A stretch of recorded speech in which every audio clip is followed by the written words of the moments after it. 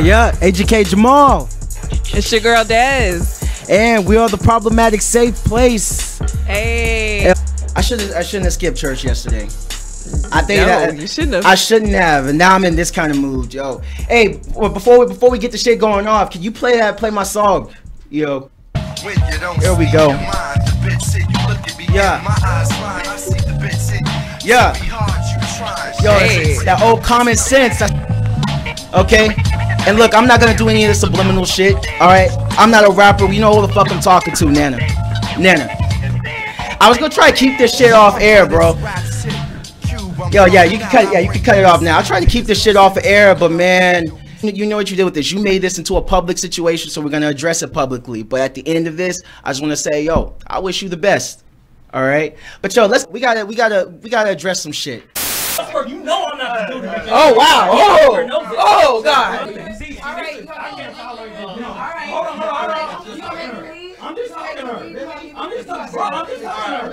She don't want to bet on my mic. We talked about that.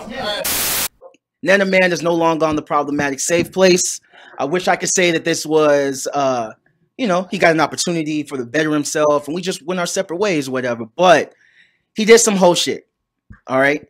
He did some whole shit, starting with last week, all right? Last week, we were off. If y'all don't know, if most of all y'all follow us, y'all know we didn't drop an episode last week.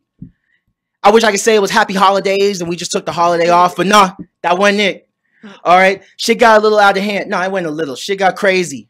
This is what changed my perspective, because when I left the studio after all the drama, I still had in mind that maybe, just maybe, this shit is still salvageable. And I told you that this was not fucking basketball wives, and we wasn't finna have no sit down I know. over mimosas. But hold on, let me get to the point where I said fuck all of that. All right, fuck this nigga Nana. So he called me. This guy. It was a couple days after the incident. He called me. No, he didn't call me. I talked to Kwaku. Kwaku called me and was like, that's our mutual friend, me and Nana, and was like, yo, he was just asking me what happened. So obviously word got around, like you said, Des, Nana telling everybody. So trying to beat everybody to the punch. Yeah, so cool. You know, he hit me up and he was like, yo, what happened? So I broke down from what happened. And then he's like, you talked to him afterwards? I was like, nah, man, I think I would just, you know, just give him time to cool off. And he was like, oh, because I think he wants to talk to you. I was like, okay, I'll hit him up. But, you know, that day, I had shit going on, you know, family shit. It was the weekend before Christmas. Yeah, I had shit going on, you know. We didn't even talk. Yeah. So anyway, he ended up calling me the next day. And yeah, he called me the next day. It was like, EJ, I have a bone to pick with you. I was like, all right, you know, what's up? And then he's like, basically he went on saying, you know, basically all fostering, you foster all this bullshit, right? But let me get to the shit. This dude, if there was any, I still gave Nana the benefit of the doubt about what his intentions were when he was talking to you, Des. This motherfucker straight up told me, and unfortunately, I don't have a recorded conversation. Y'all can believe this or not. This motherfucker straight up told me, bro, I wanted to hurt that girl. Look, fuck it. He said it. He said, I wanted to kill that girl. Now, granted, I think he was speaking out of emotion. But at that time, no fuck nigga. What kind of man are you telling me that you want? Like, I'm over here thinking. Days after. Yeah, and he swears that, like, I gave him the benefit of the doubt that, hey, maybe he was never going to put hands on Des. But he just told me that. And then he goes and says, and then we go back and forth. Then he requests, oh, I want you to, I'm off the podcast. I can't work with her, blah, blah, blah. And after the whole fostering accusations, I told him straight up, man, you wanted daddy to come in and save you. You know, you don't know how to talk to a woman. You don't know how to articulate yourself, blah, blah, blah. So this motherfucker goes, delete all the content with me in it. I told him, no, you know, if you want to go your separate ways, fine. But hey, when an actor leaves a show, they don't delete all the episodes with that actor. They just kill him off in the show or write him out, move on. Okay? But so this nigga, we got off the phone. So he went off, started cursing me out, all this and that. And he goes, EJ, I'm gonna kill you. You know, yeah. Motherfucker said, EJ, I'm gonna kill you. At that moment, I lost it. You know, I just had a response, you know, and I said some things I'm embarrassed about. But, you know, a couple like, man, fuck, what's up, bitch ass nigga? You know, come see me. Stupid, you know, shit I'm embarrassed about as a grown man to be trying to get into. And I hung up the phone. 2 minutes after I had a chance to gather my thoughts, reset, I called him back and I was just like, look, now I'm not deleting the episodes. You want to be off? That's fine. All right. But right now, but at this point, man, I have no respect for you. You just told me that you threatened a woman. You told me what your intentions were, and he was like, "That's why I don't want to be associated with none of that." His exact words were, "I confess to you what I was doing. I confess to you." He said that. I'm like, man, at that moment, I lost all respect for that. I'm like, yo, this nigga's not welcome on the podcast. I really don't want to associate with this motherfucker. Okay, I don't respect you as a man where you think that there was this situation, with any situation really was called for to you to actually want to fight a woman. I can't respect you. You a bitch. And question is, why didn't you ever pull up on me like that? As many disagreements why have you didn't pull up on me like that? So I don't respect you. So we hung up the phone. And then, as I gathered my thoughts, 15 minutes later, I remembered, fuck, the Instagram. Then again, his job, one of his duties, whenever he did it, was to promote our Instagram page. I check our Instagram page, and I think I have, you have the screen recording? Okay. I check our Instagram page. You see me taking the screen recording right now. He deleted majority of our posts. We had over 100. At the time, it's now 24. We built it back. We're still returning those posts for y'all. But he did a bitch move. He deleted our accounts. He locked me out. But, we got back in it. Shit's going to be kept moving. But at this point, if there's any question, man, can y'all work it out? Or EJ, why you coming at Nana so hard? Or why y'all are doing Nana like this? First of all, Nana's a fuck nigga. Okay? He's a beta male. Worst game you can have is a passive-aggressive, sensitive guy. For one thing, they don't know how to articulate themselves. So what they do, they respond with aggression in a situation they think is out of their control. It almost made me question, man, where the fuck was your dad? That raised a whole ass son. Over here talking about he gonna put hands on females like it's nothing. Where the fuck was your father, nigga? It's hard to believe you even African. I don't even want to claim that shit, man. But fuck race. You're not even a fucking man in my book. You have a problem with anything that I said today, you come for me. Don't talk to Dez. You come to me. You got my number, nigga. Over here bitching about why I didn't call you. That's what we say. Why didn't you call me? Why didn't you call me? Again, I never told him I was gonna call him. That was through Kwaku or I'm like, nigga, you have my fucking phone. I'm not your quit acting like sound like a little hoe. All right? Nana, your main problem is accountability. You're around so many niggas who just call you because you special. I'm not that guy. You need to take accountability for your actions. All right? You have some issues. Work that shit out. But as far as you and me, we're done. That's all I got to say. All right? But, hey, let's open it up with Dez. Any thoughts before we move on? Any thoughts before we get to the topic? I'm excited about the new year. New year. Any plans? I'm going to church. Like, I've tried the whole, trying to plan to go out of town. I was supposed to go to Houston. That fell through because people couldn't get off of work. Then I just don't want to be in a club in Dallas. Like, I've seen all these people before. I don't want to see you dressed up nicely now. So, yeah. Just take my ass to church and call it a day. Okay. You saw that tweet about who made you the maddest in 2018? Yeah. And then they got a couple people I don't know, but they have Jasqueeze. Jacquees? Is it Jasqueeze or Jacqueeze? Jasqueeze. I call him that because he's so little and I just want to squeeze him. Yo, you better respect the king of R&B, yo.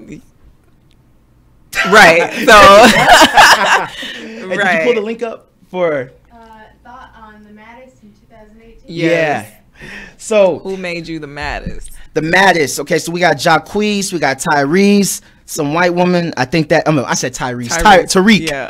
Tariq, some white woman. I think that's Amy Schumer. It's not. That's not. Who is that? That's a chick from Bird Box.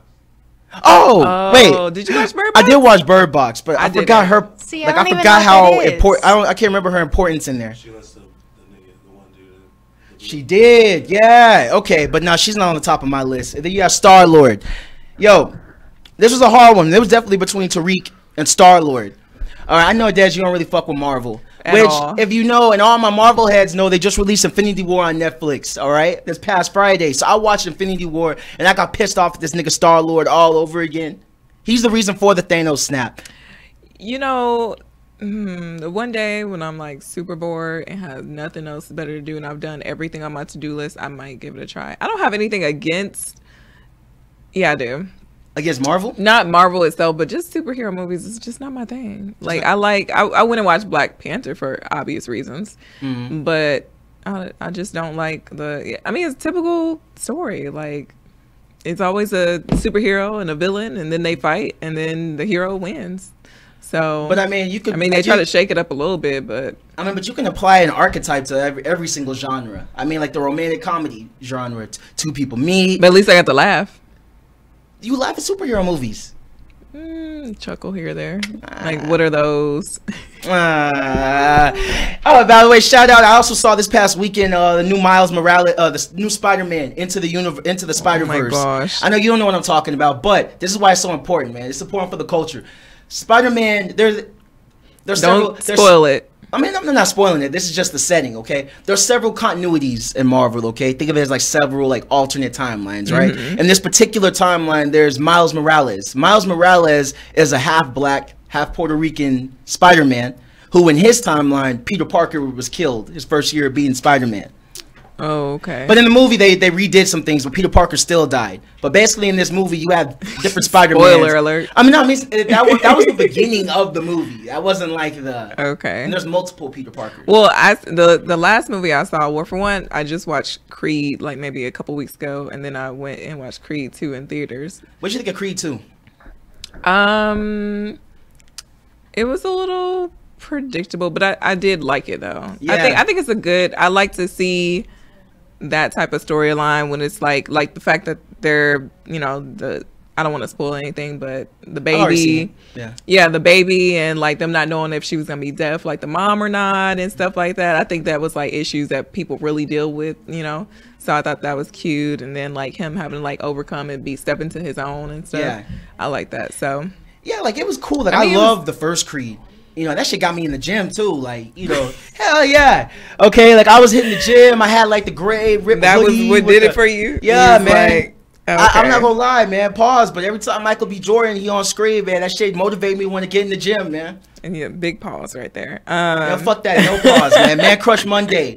Yo, shout out Michael B. Yo. Whoa. Kill Killmonger. I don't think that he's that attractive. I think he's cute, but like how women just be like, oh, Michael B. Jordan. Like, no, like he's okay. I think his acting is overrated.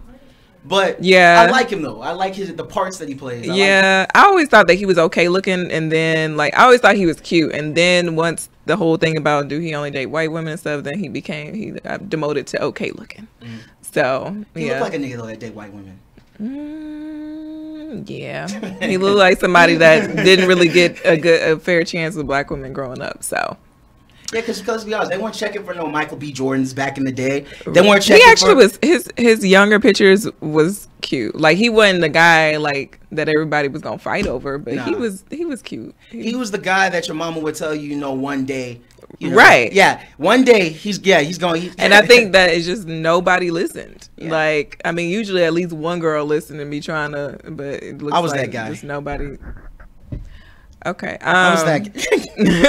But they said one day what? My mom actually told me there was this one girl I had a crush on in middle school, and my mom used to talk to her mom because we both played on the basketball team. You and her? No, I mean like we were. The boys and the girls would travel together. So they would. So our parents would be at the games together. Okay. And then the mom just started telling my mom, she was like, I keep telling her he gonna grow into his looks one day. That's just when I heard that, I was like, "Oh my god, that's a parent's way of saying, right?" Exactly. Like right now, he ain't it, Right. But one day, if you wish and wish upon a star, I can tell you that's the best thing, man. I really hope that my kids are not great looking. You were gonna say something like, because normally what happens is like it be the nerd guys, and then like you say, like no, he gonna be something one day. Like you need to fuck with him because he gonna be something. Not like he gonna grow into that's what I was talking about at first, but yeah, in this particular case, they were talking about my looks. I was an awkward looking kid. An adult. I'll tell you already know my position. No, you already know my position, Des, because we don't have to be good looking. Yeah, you already said that. Yeah. Okay. But back to the. Oh, what's up? Oh, well, I was just gonna say. I saw Widows, which you probably wouldn't see because it's all women, and it's what's her name? Viola Davis is in it, and that movie was good. It was really good. Like despite it being an all women cast, because a lot of times it can be very cliche, and it'd be like, okay, how all these women that ain't never been in this type of industry, all of a sudden you know how to fight and all this type of stuff. But it wasn't cliche like that. Like it was very very realistic, and it had a plot twist like a motherfucker. Yeah. And I was like, dang. So like it kept me on my toes and interested, and I liked it. It was really good. So Who produced it? I don't know. Oh, okay, I know it's a Tyler Perry film or something. Oh, heck no. Okay. Heck no. I don't. Right. I would never pay to see a Tyler Perry film again in life.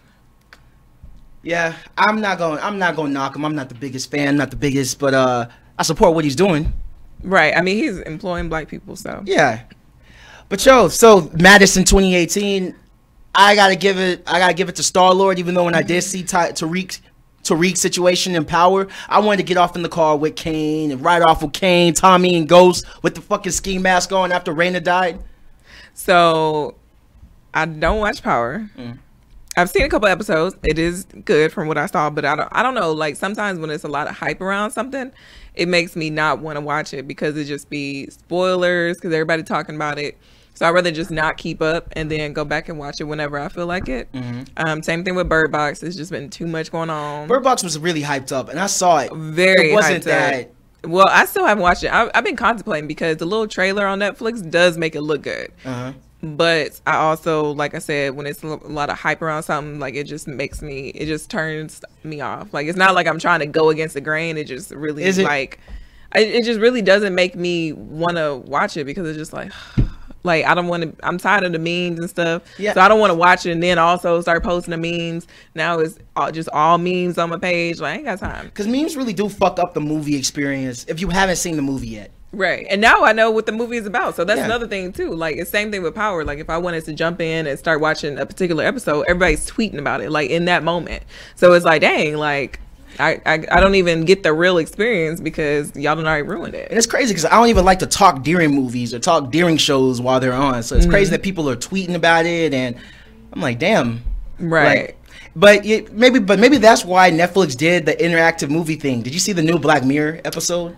I don't watch Black Mirror. Black but Mirror I is did super see somebody on their story. They did like show the interaction. You can like pick, will you accept this or not accept this, et cetera, et cetera. I thought that was dope because that makes it a better experience. Then you're not watching necessarily the same thing as everybody, and it's kind of like fun, especially if you have like kids or something. I can see that being fun. Yeah, it was a good concept, but when actually watching it, and I love Black Mirror, but when you're actually doing it, it just wasn't executed properly. It took away from the story. Episode, yeah, like you didn't really get a firm grasp of a story. It was more so emphasizing on the interactive part, kind of like playing a video game. Exactly. Okay. It was more of a video game than a movie. Yeah, I can see that.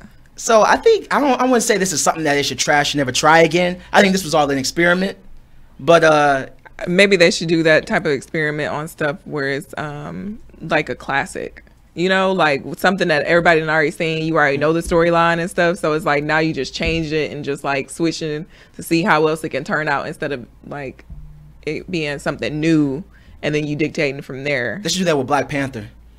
You already know what the alternate would be. Right. Right. Exactly. Yeah. That would actually King be a Killmonger. good idea. That would actually be a good idea. But out of the 4, and then I don't know the other person because I don't do the Marvel. So it would have to be Josh Squeeze. The king of R&B, man. Jaquace, he's the Tekashi of R&B. No. Now. What? Okay, so for one, he just already like he shot himself in the foot by calling himself the king of R&B. Well, he got everybody's eyes on him. I didn't know shit about Jaquace until he said right. that. He got the attention and the marketing that he wanted from him, but it also shot him in the foot because everybody like, nigga, what? Like, have you lost your mind? Because now everybody digging up receipts to show that he isn't the king. But they're searching for him though. But no, that's fine. Like, I'm not saying that he's losing on this at all. But what I'm saying is like, for me as a person, like I've listened to a few of his songs, and his lyrics don't necessarily rhyme, but he can sing it to where you have to think about it like, oh, okay. But somebody dug up him doing a Beyonce cover. I wonder if that's the one that I heard. I forgot which song it was, but he didn't do like a cover, like singing her lyrics. Like he changed the lyrics. Yeah. And had background dancers. Was it and Single stuff. Ladies? It was. I think so. I had to find it again to know for sure, but that was a wrap for me. Once I saw that, I said, "Oh, you done lost your damn mind." He lost niggas when he did Candyman. Yeah, like just all these covers that he's been doing. It's like Oh, and the memes about him and his voice have been just like hysterical. Like the fact that they said that he sings like you starting your engine and you don't know if it's the alternator or the battery that's going dead and like To me, Man, he can't sing. I've been like crying just looking at the memes on Twitter. I don't even think he could sing, honestly. He's that nigga that could sing in school and got girls just off of singing, but he really finna have no singing career. But because everybody boosted him up, he think he finna have a music career, you know. So I don't think he's gonna be long lasting. I mean, I think that he definitely has the grind to where he would keep putting out music and doing stuff and trying to stay relevant. But I don't think we will ever put him in the category of great. Hell no. So guys, apparently over 50,000 people have already signed the petition for him to not make music covers anymore. Yeah, I saw that too. Everybody these petitions right now. Not only did I see that petition, I signed it. So Did you really? I'm one of those 50,000 people. Because hell no, he lost his damn mind. Holy shit. Shit, I need everybody to sue his ass over the rights to their music. He needs to add that into his album. Like put it in like the digital art or something. Those petitions, man. Yo, Jaquez, what you doing right now? You're doing the right thing. You're playing the right game. All eyes are on you, man. Hey, he's trying to 6ix9ine the situation. He is. He's Tekashi in this thing, man. And Tekashi's still in jail, so I would tiptoe, my brother. Yo, and speaking of petitions, you hear about the petition with him? 40,000 signatures so far. Well, actually, they got over that amount, but the petitions is to basically get, for him to get bail. Right. Yeah, and he's offered the judge like 1.5 million. 1.5 mil. And all this stuff. And I'm like, bro, you wrote a check that your ass can't cash. Like, we've been saying it all this time. Like, it was gonna come a day where something was gonna happen where you wouldn't be able to get out of it. And that day has come. And I mean, I'm not gonna say whether he deserved to go to jail behind all of this or not, but either way, like, you kind of like you was out here being the Joker in the palace. Like, you just like, oh, I could do whatever. And no, it don't work like that. Yeah, because like I was watching the Suge Knight special on Showtime called America's Nightmare or something, right? And you saw a bunch of clips, like, you know, of old Tupac, like old Tupac clips in this documentary. And I'm thinking about them and I'm comparing the two, and there are a hell of a lot of similarities between the way Tekashi put himself out there to the public and Tupac. And granted, of course, we know all the positive shit, you know, the shit that Tupac stands for. We know that. Right. But at the end of the day, look where it got Pac. Right. Pac is dead. I think Tekashi got off easy. When you compare the two situations. Well, I mean, it was either one or two was going to happen sometime soon anyway, because he already had all these, like, because the audio came out from the video shoot where he actually was there, because he said that he wasn't there, and he actually was there. You could hear him saying like, "No, bro, I can't be here. Like, I got no." Freaking out. And I don't blame him. That shit was funny to me because I'm like, nah, like keep that same energy. Like, he's a kid. I mean, I know he's an adult, but 20, he's 21, immature is what you yeah, say. He's young. Immature. That's the reason why I'm not saying he should get any time. I think 15 years, like 15 years, is completely understandable. But I hate to see this young kid though, especially if nobody go at least allegedly to jail for life. Yeah, go to 35 to life, and you didn't kill anybody, at least so far that's been put out. We haven't tied him to the direct death of someone yet. So until that happens, I think 35 to life for a 21-year-old doing some cool shit trying to fit in, because that's what it looks like. So 15 years, he'd be 36. Yeah, 36. He's still in his mid-30s. I know a lot of niggas in their mid-30s are still childish, so I don't know if that's long enough. Man, maybe we just give him a 35. I think that's perfectly reasonable. You're talking about the 35 years. Yes, 35 years. Because it's like I don't feel like his whole life should be ruined. You know, I know a lot of people, matter what you feel, it matters what he did. Yeah. But as far as these petitions go, man, these petitions don't mean shit. You know what? I might re-sign it again for the Jacquees thing, because I got like 3 more emails. So I might go back through and re-sign it, because I ain't. They serious about this. Stop. It's annoying. It's not only annoying, but it's not enjoying. Nobody enjoys this shit. Like, we let you make it with the Ella May trip thing situation, and actually, like, people was on his side, because it was like, dang, like, she ain't have to like scrub his version from the whole internet and shit. But now you boosted. Like, what happened was he got some support off of that. He saw that she looked a little bit like a villain, and her record label, he was like, oh, I got the word on my back. They just shining, they rooting for me. Like, I must be the king. No. No, we just want to hear that version, because it was kind of lit. But all the rest of this shit, Oh, and then he tried This Christmas. I said, oh no, this is nothing but the devil. Nah, man, I didn't hear This Christmas. But yo, I think It was maybe like, R&B. Yo, That's all you missed. Maybe R&B needs a villain. I always said rap need a villain. Maybe R&B. Maybe Jacquees is that We guy. got a villain. R&B. We trying to send that nigga to jail. R. Kelly. We trying to get his ass a step in the name of love to You know, jail. he changed his name. He changed his bio. The King of R&B. Man, I don't know who wrote that for him because you know he didn't learn how to read or write. So Allegedly, he wrote all those hits though for Aaliyah.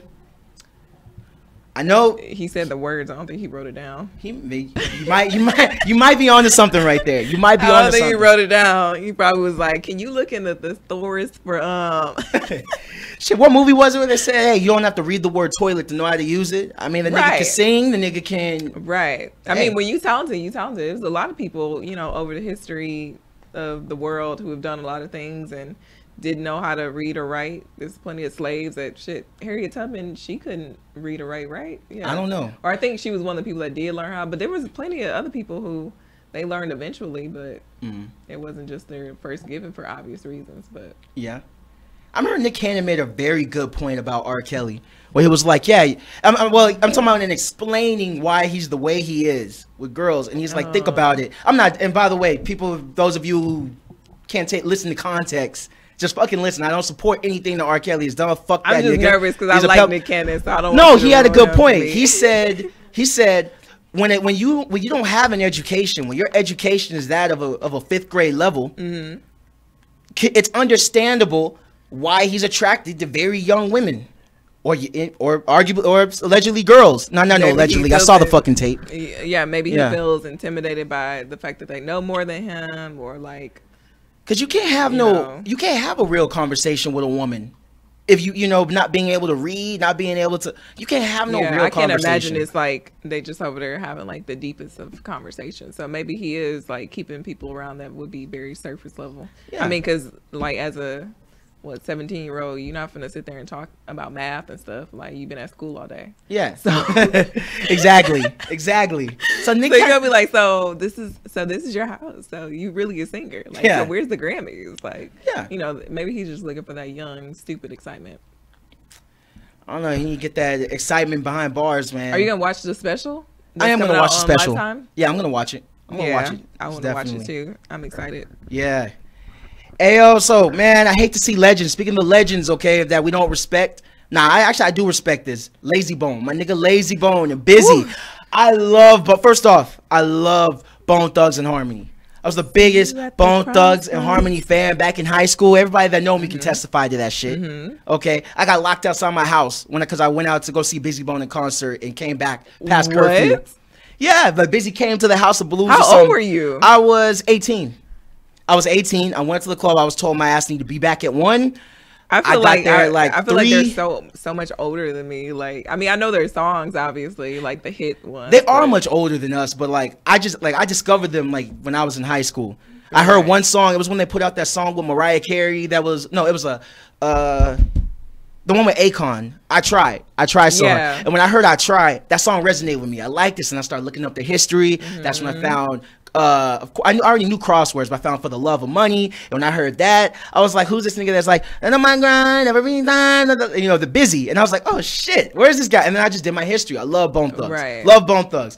But now Lazy Bone and Busy, mostly Busy, is now beefing with these ATL niggas, 21 Savage and Migos. Did you catch up on that? They want all the smoke with these mumble rappers. Yeah. And I hate to see now. This shit was hilarious, bro. It was. Hey, can we play the clip of Busy Bone when he pulls out the musket? It's an Instagram video. And for those who, Nigga, don't you? So he was on Instagram Live. yeah, he's on Instagram Live. He's talking this shit, okay? Talking this shit. Nigga pulls out this big ass Civil War powder gun. All of this because he wants to argue over who's the best group. And he's just staring at the camera. Yeah, because he probably trying to read all the comments. No, actually, he wasn't seeing the comments. Because the thing was, Lazy Bone was trying to get in the chat to talk to this nigga, like probably just tell him, "What the fuck are you doing?" But he wasn't responding to anything. And people- Look at this big ass gun. Look at this shit. Let me tell you something. People in the chat like, y'all, he's not reading the comments. Lazy be trying to get at you. Someone said Aquaman gun. Oh, man. I hate to see the legends like this, man, because Busy is my favorite member out the group. You ain't the only nigga with guns. He looks drunk. Playing with you, nigga. He just remind me of like the OG on the block. Yeah. Who time is over. And just like, these young niggas, they don't know nothing about this. Have you watched the last OG? I've watched the first episode. I've watched a couple episodes, and it's kind of like the first, I don't know if that was the first or second episode when he actually got out of jail and he came back to the block and it was gentrified. Yeah. Man, that shit was hilarious. that shit, he was talking to them young niggas like, hey man, y'all been slanging like, you don't want this dudes. life, you ain't about this life, and he was like, well, actually, we're just looking for a friend. Welcome to New York. Yo. Man, oh my god, that shit was hilarious. Now the rest of the show isn't really that funny, but Oh yeah, I just saw the first episode, but yeah, I I still tried wanna watch it. I more. watched like 3 or 4 episodes just to give it a real try, and Yeah. it was okay. We'll give it 2 more. But yo, Uncle B, yo, and like you said, you felt he was on alcohol. I saw him take a sip of a drink, and that to me as a fan hurts because like I followed anybody that followed Busy Bone, you know that how he battled this shit, and like it was this shit that got him kicked out of the group and then back. Like you know him fighting, so when I saw him sip from that drink, I'm like, come on, B. You sure? No, was. Uncle Maybe B. It was water. Maybe it was like juice. I hope so. And But the way that he was holding that gun, I don't know, cause he like threw it around his shoulder and then kind of like stumbled to the right a bit. And Didn't was the now police if you come now or if you know something? yeah, and now if you know Busy Bone, this shit isn't off brand for him. This isn't off brand, but yeah, the police did come knock on the door. I'm over here. It's just like, oh shit. Yo, it was hilarious, man. But 21, this is why I respect 21 Savage so much, okay? All these other niggas have to always have something to prove. They have something to flex. They always 21 Like, he understands. Offset really been arguing back and forth with him. Like, Yeah. And it's like, okay, well, you still trying to get your wife back. So, like, you got bigger fish to fry than, like, arguing with this old man about who has the best group. Now, I give it to Migos, not that they're the best group, but they should feel like they're the best group right now. They should feel that way. Yeah, Migos they is don't really broke. have no competition at this moment. Yeah. However, if we're talking about best of the best of the best, Rap groups. definitely Outkast You can make that's arguable. over Bone Thugs Harmony. I disagree. You disagree because you're a hardcore fan. I am, and I love Outkast, but I got it's an argument, but I gotta give it to Bone Thugs. I mean, Bone Thugs changed an entire style of music. There wouldn't be a Drake without Bone Thugs. Man, I just wouldn't have I Migos just think without Bone Thugs. I just think when Outkast won Best New Artist award and they got booed walking up on stage, and actually that clip I just watched it again last night, but because it was circulating on Twitter, and they got booed going up on stage. Like, how you win an award and you get booed going up on stage? Why were they booing? And because Outkast like broke out Southern music, like they really like put like music from the South on the map. UGK. Well, that is an argument right there. So 3-6, who broke? 3-6. Like, see, I'm not a huh? Scarface was first. Scarface. But I mean, who really broke the South? Like, made it mainstream? man, Maybe that was P. Maybe that was Master P. I feel like See, I was born at the end of '89. So my hip hop knowledge doesn't go before '91. listen, I just know Outkast, like Andre 3000, who is my husband in my head. Okay, because The nigga still ain't put out an album. it doesn't matter. He don't have to. That's He what's don't- keeping him he's off the greatest of all time Actually, list. I've done a lot of research on him. He's a very introverted person, and he doesn't like. He gets nervous around people. Most artists are. He doesn't. No. He's like off. Like, no. Like a lot of artists, like they still have like friends and like shit like that. Like he just like to be duck. Like he like to mind his damn business. Like but he lives like somewhere in New York, like to where like he'll be walking down the street and people will like see him. I mean, of course, it's the expensive part, but like he just like to do regular shit and mind his business and like don't talk to nobody. This What's up? past Sunday of Did you see him? Who? No, I didn't. Okay, Well, that's what I okay, was no. gonna say. I was in 7-Eleven about to come up to run a show, and my show runs up, and he goes, "Did you not realize who you were just talking to?" And I was like, "No." He goes, "Mike Jones." Who? I was like, He's actually been out here a lot. I seen Mike Jones. We saw Mike Yeah, Jones. we right? saw him when we was going to the restaurant down the And Shit. he, like, total normal person, man. He is. Yeah. Just like it's shopping at 7-Eleven, talking he to me lives in about my Dallas? shows. And this gonna sound bad, but me being like a middle schooler during the time he was popping, he broke me into Houston rap. Like through him, I found Paul Wall, Paul Wall. And then from there, I found Screw. I learned about DJ Screw and all. I've been on UGK. Man. I've been on UGK. But man, that's an argument. I went through a phase where I used to love chopped and screwed music. I still do. I still enjoy a good song chopped and screwed. Like, a lot of Lil Wayne songs I can't listen to unless they're chopped and screwed. There's several songs I can't listen to unless they're chopped and screwed. But yeah, I just remember Andre 3000 getting up on stage, and while everybody was booing, he was like, "Hey, South got something to say." And after that shit, they just like was dropping all they shit, and they was taking over. So I'm just saying, like, Bone Thugs and Harmony, I'm not gonna take anything away from them. But best group, I don't know about that. But that is a good question. Who put the South on the mainstream? Because you got, like, you mentioned Scarface. I don't think Scarface in the conversation. He's a Southern legend, but I don't think most people up north or outside the South know Scarface. Outside, Jay-Z might have gave him a little buzz because they did a collab together, Right? Him and Tupac. But UGK. Let me see. UGK, Let me see if Google has the answer. UGK. Alexa, look up who put what's his the name? South on the Outkast. Definitely P did. If anybody made it the most mainstream, it was definitely Master P and No Limit. But Let's see. that's a good one. Who started it? Uncle Luke. Uncle Luke. Shit, yeah, Uncle Luke. Florida's the South, really, but I feel like Pimp C pissed a lot of people off when he said Florida wasn't the South. This Rolling Stone article You think says organized noise put Southern hip hop on the map. Who? Organized noise. I don't know who that is. Yeah. Oh, Dungeon Family. the Dungeon, all from Atlanta, right? Dang. Yeah. So I don't know. That's a good topic. Yeah, we gotta unpack that another time. Like who Yeah. put the South on? Because that's a good conversation. Because you gotta look at timelines and shit. Yeah, so we definitely gotta look at that. Now, since we on 21 Savage, what'd you think about the album? I like the album. He definitely got me with the first song being A Lot. Because I love A Lot was dope so much. Like that's my other like husband. Well, he's married, but J. that's like Cole? that's Okay, like my at first I thought I didn't hear who you said, and I was just assuming it wasn't 21. No. But I watched 21's interview on the Breakfast Club before I listened to the album. And I was like, he's actually matured. Amazing. It was one of my favorite interviews in terms of a really rollout good. for an album. It was one of my favorite interviews of all time. Like all you artists, man, listen up. You gotta pay attention. Take notes. Okay, You got to use that take platform. notes. Notice how he wasn't just actively pushing the album, but what he did was he revealed bits and pieces of his story that the album covered. Right. The way he's talking about, how he dad. mentioned his dad, and then he shows us text from his mom breaking down his album, and then we hear the song "Letter to My Mama," which was so dope.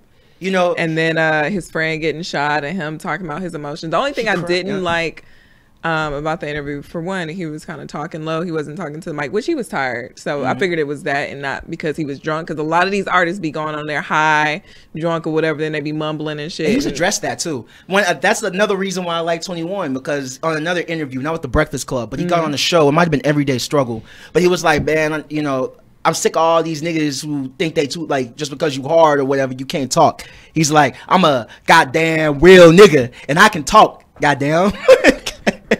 Like these motherfuckers I respect that. I'm assuming he meant by like opening up. I think he was talking to the Migos, because Migos, they did horrible interviews. No, but I mean like he can talk in the sense of opening up versus like because like he actually articulating himself. Most niggas like he's not really. He's getting better at articulating himself, but he ain't really there. No, he can talk. He can talk. I don't think that he's stupid. I don't think that he's stupid, but I think all. that he's getting better at articulating himself than before. I mean, he's no Barack Obama. Okay, but I'm saying in terms of like other of his colleagues, niggas that are inside in his genre. Yeah, the rest of them just be talking about the hot, the hot topics, the like shit that's gonna grab people's attention, or or they don't talk about nothing. You ask him a question, I don't even know, but my album like that Breakfast Club clip of Webby. Charlotte McGay. Yeah.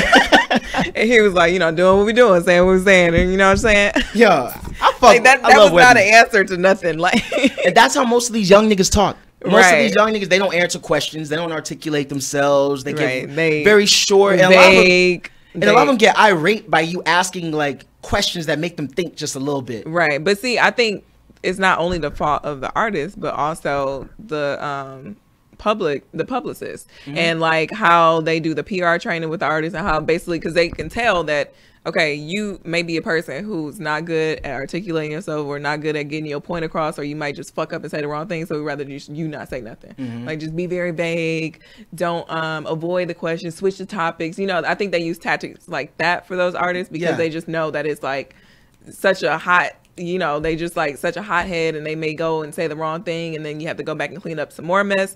So it's just better to just tell them, just don't talk. Part of me is wondering if that you think most of them have publicists? I think most of them, well, yeah, because they're record label. Now, whether they have a publicist that's very active or that's really like doing some real type of training, no. But I some think of them pop off social media. Some of them don't even have like just like traditional record labels. Right. But I think that they've just been told by somebody who cuts some checks, like, don't be out here wilding too much. I don't think Kodak proves. Well, I mean, Kodak definitely is somebody that can articulate himself, and I don't think a publicist told him that. Yeah, you know? I think that he just knows that he can't articulate himself, and knows that he not gonna be able to answer it any way that would have been productive or positive. So I think that he just got angry because of that. But he does it through the music, you know, and that's the funny thing too. A lot of these artists, they do trash interviews, but music, they can express themselves. And I'm not talking about and that's what it is. I mean, most when you're an artist, like, the best way that you can express yourself is through your art. So you know, it's hard to find somebody who has both packages where you can express yourself through the art, but then also explain it. Like you may have a painter who would paint something, but then you ask them what is it about, and it's just like, shit, these are just my thoughts. Like, this is just what I felt like painting. But if you want to look into it and see something deeper, like, that's on you. But I'm not really gonna open up and tell you, you know, like, so that's why that's what I think it is. But I think that interview with 21 was like really good. Like, he gained a lot of my respect for that interview. He talked about a lot of things. The only thing I didn't like was you know, like him, that was a game changer right there. I loved it, man. I loved it. He's like, that shit don't make me soft. Like, I cry. Yeah, he was like, sometimes, you know, because Charlamagne asked him, like, who do you call when you have those moments where you breaking down? And he was honest. He was like, I call my mama. Yeah. And then he said, and the most honest thing after he said that was the fact that she tried to make it better, but the shit she's saying don't work. So you just hang up and you be by yourself. And I'm like, that's so true, because how many of us have been in a situation where you crying, you upset, and other people try to make it better, or you turn to the person that you know is gonna make it better, and they still don't. And you just be like, you know what, fuck it, I'll deal with it on my own. Yeah. So I love that honesty. The only thing I didn't like was him like down talking therapy and stuff like that. But I think that he just hasn't, his experience, though. Right? I think that he just hasn't had a good therapy experience, or like may need to try it again, because I think some people will take that and run and be like, see, yeah, that's why I don't do therapy. To be honest, and you haven't even given it a try. To be honest, I'm still not sold on therapy, and I'm doing it, and I'm not trying to take away from the therapy movement. I think it's good. I think it really works for some people, but I would be lying if I say that I'm feeling it right now. But then again, I'm only just like a handful of sessions in. Right. And then again, you also said that you were going to change your therapist because you had a white guy. True. And it may not be nothing about him being. It may not be nothing about him being white. I mean, for me, it was. But like, I was gonna say, I think it is. I told you when you got the white guy. I was like, oh, okay. And he's a good guy, you know. But it's just, I need somebody that looks like me that I can relate to. I think when you're first starting, you have to find somebody who's like you, because you have to unpack issues that are issues because of what you are and who you are. And then once you get to a certain level of therapy, then you can switch and go to something else, because now you need to polish what you've learned about yourself, and you need to polish it in a way to where you can function in society. Because unfortunately, we do have to do that as Black people. Like, we do have to know how to be around other white people, other races, and be able to move and shake in this community, you know, in this world, without having just this chip on our shoulder about race. So now, does that require therapy though? I don't think that requires therapy. I think that just requires you getting outside your box. But there are some people that may always need therapy, because they may always need somebody to like reel them back in. Isn't that kind of a problem? That is a problem, actually. Yeah, I mean, yeah, people that have mental issues do have. I mean, this is very relevant right now too. This definitely ties in what we're gonna get into later. People that have mental issues, they do need some form of help, whether it's a therapist, a doctor, or whatever that they go to on a regular basis to readjust and to like get back to center to where they need to be. So not saying that you have to go like 5 days a week for the rest of your life. And some may need that. But I think everybody, because a lot of people I know that have been going to therapy have been going for years, and it's not. I think what the misconception is something that you go for like a section of time and then that's it, like you're cured. And it's like, it's nothing that you're curing. You kind of just unpacking your life as it happens, because you go through different stages, like, you know, just like your life, you think you have it figured out and then some shit happen and you realize you don't.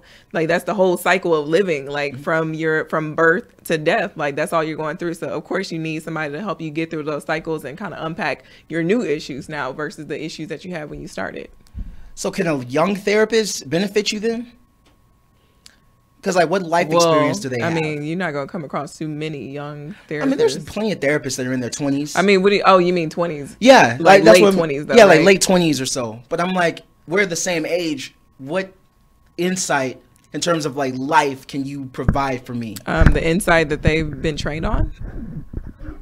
No, because you're going by training or education versus wisdom. They haven't acquired wisdom yet. But that's what therapy is. Therapy is not like telling you what to do with your life. Therapy is unpacking your issues so that you can figure out what's the best route for you.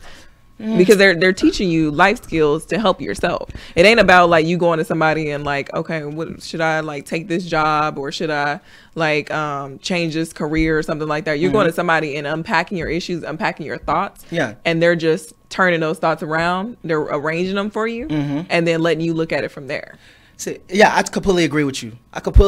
But what if you were the person that doesn't have a hard time with being vulnerable or or reflecting on yourself and talking about your story? Because I know a lot of people go to therapy, right? And they would just sit there and it'd just be awkward for the few minutes because they don't want to open up. Or the way I go about it is, shit, I'm already paying this much an hour. We're gonna get right to the shit, all right? I'm gonna start with the most traumatic thing I could think of in my life, right? And I would just start naming up shit and what say you? I'm just like, let's get straight to the point. But it's like after talking, I just don't like, shit, this is what my girl's for, like, free therapy. But no, actually that's very toxic, what I just said. Right, because then you putting the issues into your relationship. And like, granted, like that's what your relationship is for in a sense. You have to know this person to be able to grow with them, et cetera, et cetera. But you can't unpack all your issues onto that person, because then they're carrying their issues and yours. Is no matter what, they're never gonna let go of what you told them. It's only good if you're serial dating. Because then when you don't commit to one person, you can have multiple, like pretty much women are all free therapists. It's good when you're serial dating. No, because then you giving somebody a false hope, because they're like, oh dang, he opening up to me, he telling me this about his dad and whoop de whoop blah blah, and then you don't call again, and then you fucking somebody up and now they need therapy. Nah, it takes a village, bro. Nah, bro. It takes a village. That's a toxicity right there. But no, I think that the difference between, because I'm the same type of way. Like I can talk about my issues. I can have those epiphanies myself. I can think things through. Like shit, I think I saw something on Instagram the other day that triggered me to think about something. I was like, damn, that's crazy. I never even thought about it that way, So, but the difference is you may know what your issues are, but you don't know how to go about rerouting yourself so those issues don't affect you anymore. Yeah. Like I can sit here and say like I have daddy issues, but if I'm still continuing to have like issues with men when I'm dating, and I know that I have daddy issues, but I'm still having these issues of giving up, like letting a man lead or et cetera, obviously I ain't fixed what I know is wrong. So I need somebody. I mean, it's just kind of addressing your behaviors. But it's the problem, right? Right. Yeah, and you're addressing it. Right. So what? Did it take therapy to get you there? Because there's therapy awareness. Does it bring the issues? It's awareness, but then it's also helping you change. Okay, so you can say, okay, well, why do you act this way? Why do you do this? And when you break down your reasoning behind it, or you may have like a surface level reason, but then when they dig deeper, you find the deep root to it. And then you can go about, oh, dang, like, and now that I had that epiphany, I am more aware of it, so that when I'm out here dating, I can make sure that I'm not doing that, or because that's toxic. That doesn't help me or the other person. So I need to put that away and have like a new learned behavior to replace that. So I think that's mostly what therapy is, essentially for. It's about helping you find the deeper meaning behind something, not just the surface level. Sure, I agree with that. Because not everybody, like the example I gave, daddy issues. Not everybody's daddy issue is the same. Yeah. Some people have their father in their life and still have like daddy issues, or you know, or something that's, or it may be a parent issue. Like we're both parents. Like you got traits from both of them that like affected you because their behavior towards you, and now you exert that behavior on other people that you know, or that you date, or that you're friends with. Because this is how you know male and female relationships to be. So I think is less about somebody fixing you or like solving your problem, well, and more they teach you the skills to be able to exactly like. But I'm like, if you're, but my question was, if you were already, and you answered this, but like if you were already aware of the issues, I guess maybe it's because then I guess how they get you to dig deep beneath the surface is to probe you a bit. But then once you learn to do that yourself, do you still need a therapist? But that doesn't mean that you. So you could have one issue that they probed and you figured it out. Like, oh dang, okay, yeah, I never thought of it that way. Cool. Now that I'm aware of that, I can try to fix it. There's an app that could do this. It feels like. But what if there's other issues that you don't even aware of? Because a lot of times what happens, like, you know, when we see therapy on TV shows or on movies or etc., like you'll see somebody talking and they'll explain the story, blah blah blah, and then the therapist will say, because you're trying to explain an issue, but the therapist will stop and say, okay, well, forget, like, hold on to that problem, but let's go back to your first sentence, because you said X, Y, and Z, and you just kind of like skipped over that, but that needs to be unpacked. Like, why did you react this way to begin with, instead of like this whole problem that happened because of everything? Like, what, like, let's get to the root of why you acted this way, because sometimes it's not just your life experiences, but then also the behaviors that are caused because of that. And it may not just be in relationships. It may be in the workplace. It may be just in casual conversation with people, or it may be in like social awkwardness, or like, you know, things of that sort that are kind of triggered because of what you've been through, or because it's something completely different that is subconscious and you didn't even realize that it was, you know, it was bothering you. So I think a therapist is good in that sense. I don't know that there's like an app that can do something like that, because the app will have to be a person, essentially. Maybe an app that you could press and talk to somebody. But sounds some Black Mirror shit. Now you never watched it. Yeah. Damn, there's shit. Can't talk to you about shit, man. All right, let me add that to my list. Let me add that to my. So Black Mirror, what is Black Mirror about? It's hard to explain, like until you watch it. But basically, it's set not in the near future. It's set in the near future. Basically, how technology is basically how we're using technology today. Oh, and how it's fucking us up. But a dark twist, okay. You know, and it has like, it's satirical, it's satire, but pretty much puts a dark twist on our technology. I'll watch it. I'll watch it before next episode. Yeah. Is it a series? It's a series, How but many like seasons? but the seasons are very short, like 4 or 5 episodes. Okay. A piece. But there's 3 seasons, I think. Well, I'll give it a watch. Yeah, you should check it out. Yeah, it's dope. It's about that time, man. It's about that time. Oh my gosh. All right. Here it comes. Let's get to it. All right, where to Should I start with? burning my sage now? Go ahead, burn the stage. Positivity. I told y'all I didn't go to church yesterday. Yeah. All right. I need to sage you too. Just don't make the smoke alarm. Yeah, no. This is a lot of equipment here. Someone destroyed it last week already enough.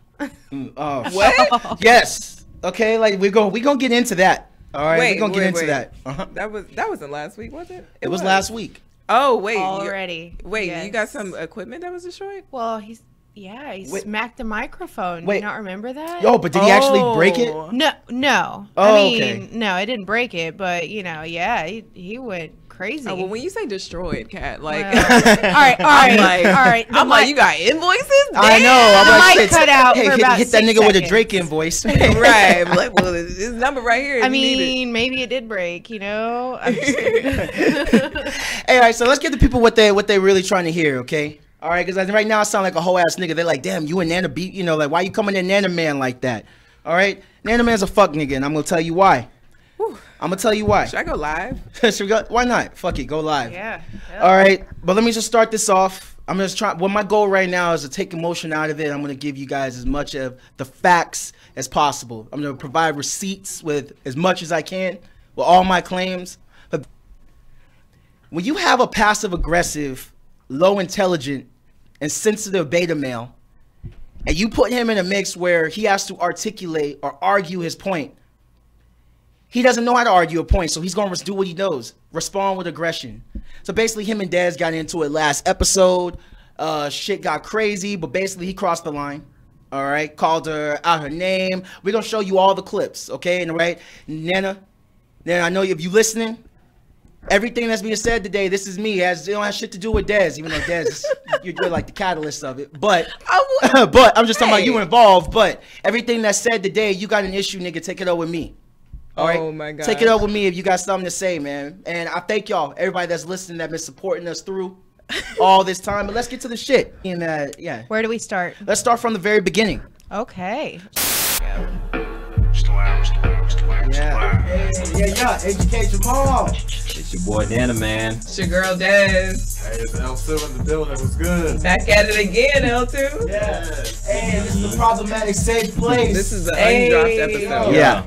We're live, Nana. No laugh today. So No notice how. laugh? Oh, can we pause it real Man, quick? we So notice how the. And by the way, we're back in today. All right, but notice how the energy. We gotta have some transition. I'm gonna add some transitions later, so people will know. So we're back live. Yeah. So the energy started off completely off. All right, Nana was not having the same energy, and this. But by the way, just to give y'all some context, for the past two episodes or past couple of weeks, we haven't been able to get Nana and Dez in the same studio for a while. Dez has been here, but it seemed like Nana had reasons, weird reasons, to why he somehow didn't make the episode. Like he canceled out on us always 5 minutes before we started recording.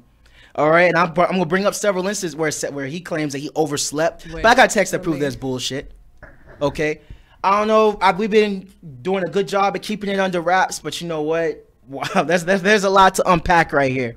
All right, so when you see this, Nana, Dez, we question the tension between the two. There's obviously some tension. In about 2 minutes at time, you're gonna see how things escalate. So, you ready? Did Dez shame you out of your laugh? Nana man laugh? No. I told you I thought that shit was okay. Yeah, no. I don't think I I ain't changed. never heard your I spirits wish to be the killed, man man. I mean, he can have the laugh. I think. Hey. I mean, this is the first time we've been together. What, a month? I You've don't been know. avoiding me? No. Shade.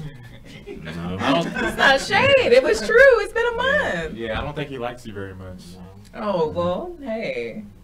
I have What you no. do to him? I have no I didn't do antipathy anything. towards Des. Stop it real quick. Yeah. That moment right there, I need y'all to remember that, okay? When L2 asked him, oh no, when he said that y'all don't like each other. Right. Remember that. Remember he said that. All right, go on. But yo, He shot himself in the foot. So if you don't like, and I didn't say anything back. Can we mention that? I mean, are you avoiding Dez? No. I mean, you gotta think about. Well, see, the times that we had missed the show, she was gone, and then I had overslept the first time, and then the last week she would have some car troubles. So yeah. It just seemed rather convenient though. Then, but you went out of town. Yeah, I did go out of town, but the when you overslept, that was the episode that you requested for us to record on the day that worked best for Oh you. yeah. That was just that And it was just messed so up, yeah. conveniently happened to be the episode after the episode I ripped you to shreds. So, Yeah, I wasn't too happy about that. but will you admit that it was your, All right, so the episode where Dez ripped Nana into shreds. Okay, we actually have what she's talking about. All right, Kat, you go on Oh, that. wait, before we get into that, Yeah, let yeah. me also mention how I was actually mistaken because that was not the last episode we did together. That was actually the second to last episode I did with Nana. Because the last episode that me and him did together was fine. Like, well, it was a normal, like, little stuff here or there, but Yeah. that wasn't the last episode where I ripped him to shreds. Okay, so this one, I want y'all to start off with. Let me see. Yeah, start off with the video that says "Rip to Shreds." All right. Give me just. So y'all know what they're referring to, which topic they're referring to. Oh yeah, here we go. Or actually, no, the video Nana calls Dez out for being on her phone. Play that one first, and then the "Rip to Shreds." Nana calls. Okay, got it. You came with all the receipts. Oh yeah. Yeah, you really did, man. Like All you right. did your research. I on don't play with it. I this. try to keep emotion out of it, man. I'm All giving right. y'all people the facts. We have an Facts intelligent only. audience. All right, giving y'all what y'all need. Here you go. I just seen you on Instagram, just like it. Because I can multitask. I know it's very hard for you, but What's going on? You mean this? he just can't mind his business. Like, let me read my DMs. You be reading yours. Let me read mine. Anyways, his interview, I don't think he's out And I'm sorry to interrupt you, but if you look at a lot of the if you go back and But I always cut him watch the podcast, you tune me out a lot. Like, I thought we were friends. And just How did I tell you out? You just tried to throw me under the bus and say I wasn't paying attention to the conversation. but you weren't. I was. You were talking about 6ix9ine. You said that he was like, oh, I like him. He sounds very intelligent. I was shaking my head. EJ acknowledged that I shook my head. And then you're like, he said Des over here shaking her head. So, like, why do you think like that about him? And then you're like, she's not even engaged in the conversation. I heard the whole thing and I just recanted it to you. And you just I'm just saying, like, so how do you feel like I be tuning you out when I was listening to you? So now y'all saw what they were referring to. Now I want y'all to play. Now I want you guys to play. The How many receipts Nana Rip you the got? Shreds. What'd you say, Des? Play the. I'm like, how many receipts is? I know. We'll see got shit a lot. unfold. Watch. So now play the Rip the Shreds Here we video. You always give the rolling You know what eye. this is? You know what this is? What? It's the short man complex. No, far from it. I don't have a short man. You feel like you're not heard because you can't get your volume up here. Damn. I'm pretty funny. Yo, I know you've been packing this shit. That was just a freestyle. Nah, please elaborate. It was off the dome. Anyways, like my presence felt regardless where I'm at. And whether So I'm why in does it matter if I tune you out or not? Huh? So why does it matter if you feel like I tune you out or not? No, but it's a fact. Like, it's, if you go to previous episodes and you watch your facial expressions and then how we conversate, you tune me out. I mean, you just admitted earlier in this same episode that you don't have thoughts. Sometimes I don't have formulated thoughts. So what am I tuning out?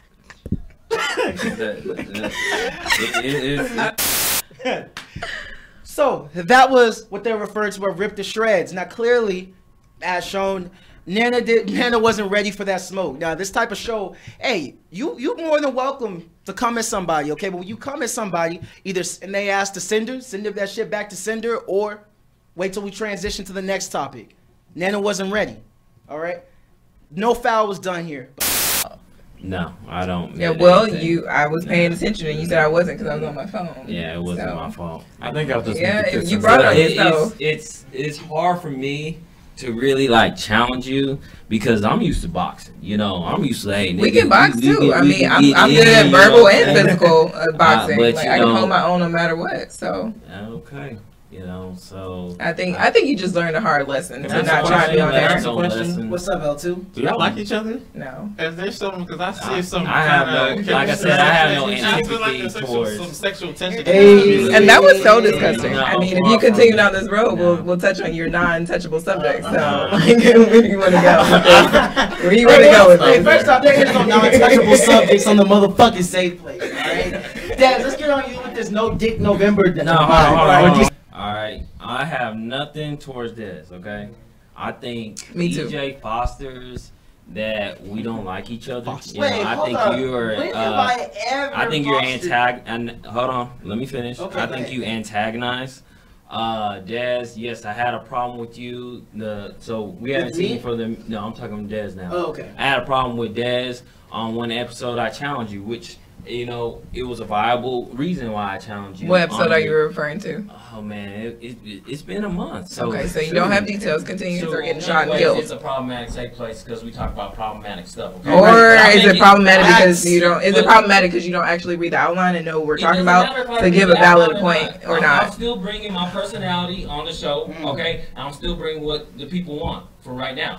So That's what the people want because I mean I listened to another episode where you were brother Nana. Guys, can we just all be friends? No, we ain't gonna be friends. We not gonna be No, friends. we're not gonna be Like friends. you ain't And have to I'm come. this motherfucker because I'm not the nigga to be. Did you just call me a motherfucker? No, I said y'all. Cause you can take your bitch ass to the door. Okay. See, this is. Cause you're not gonna sit here. You're not gonna sit here 6 inches away from me and call me a motherfucker and think that you're gonna get away with it. What's gonna happen? What's gonna happen? Put your hands. What's gonna happen, sweetie? No, don't touch me, dog. I'm not the dude. What's gonna happen? Don't touch me. Elsewhere, you know I'm not the dude. Oh wow! Oh God! We know you're not the dude to be fucked with. Bro, this I can't tolerate this bad. You right. I can't tolerate no nigga that don't make no sense. I can't. You don't make sense. You just said I bring Ghostbusters to a fucking podcast. No. On that note.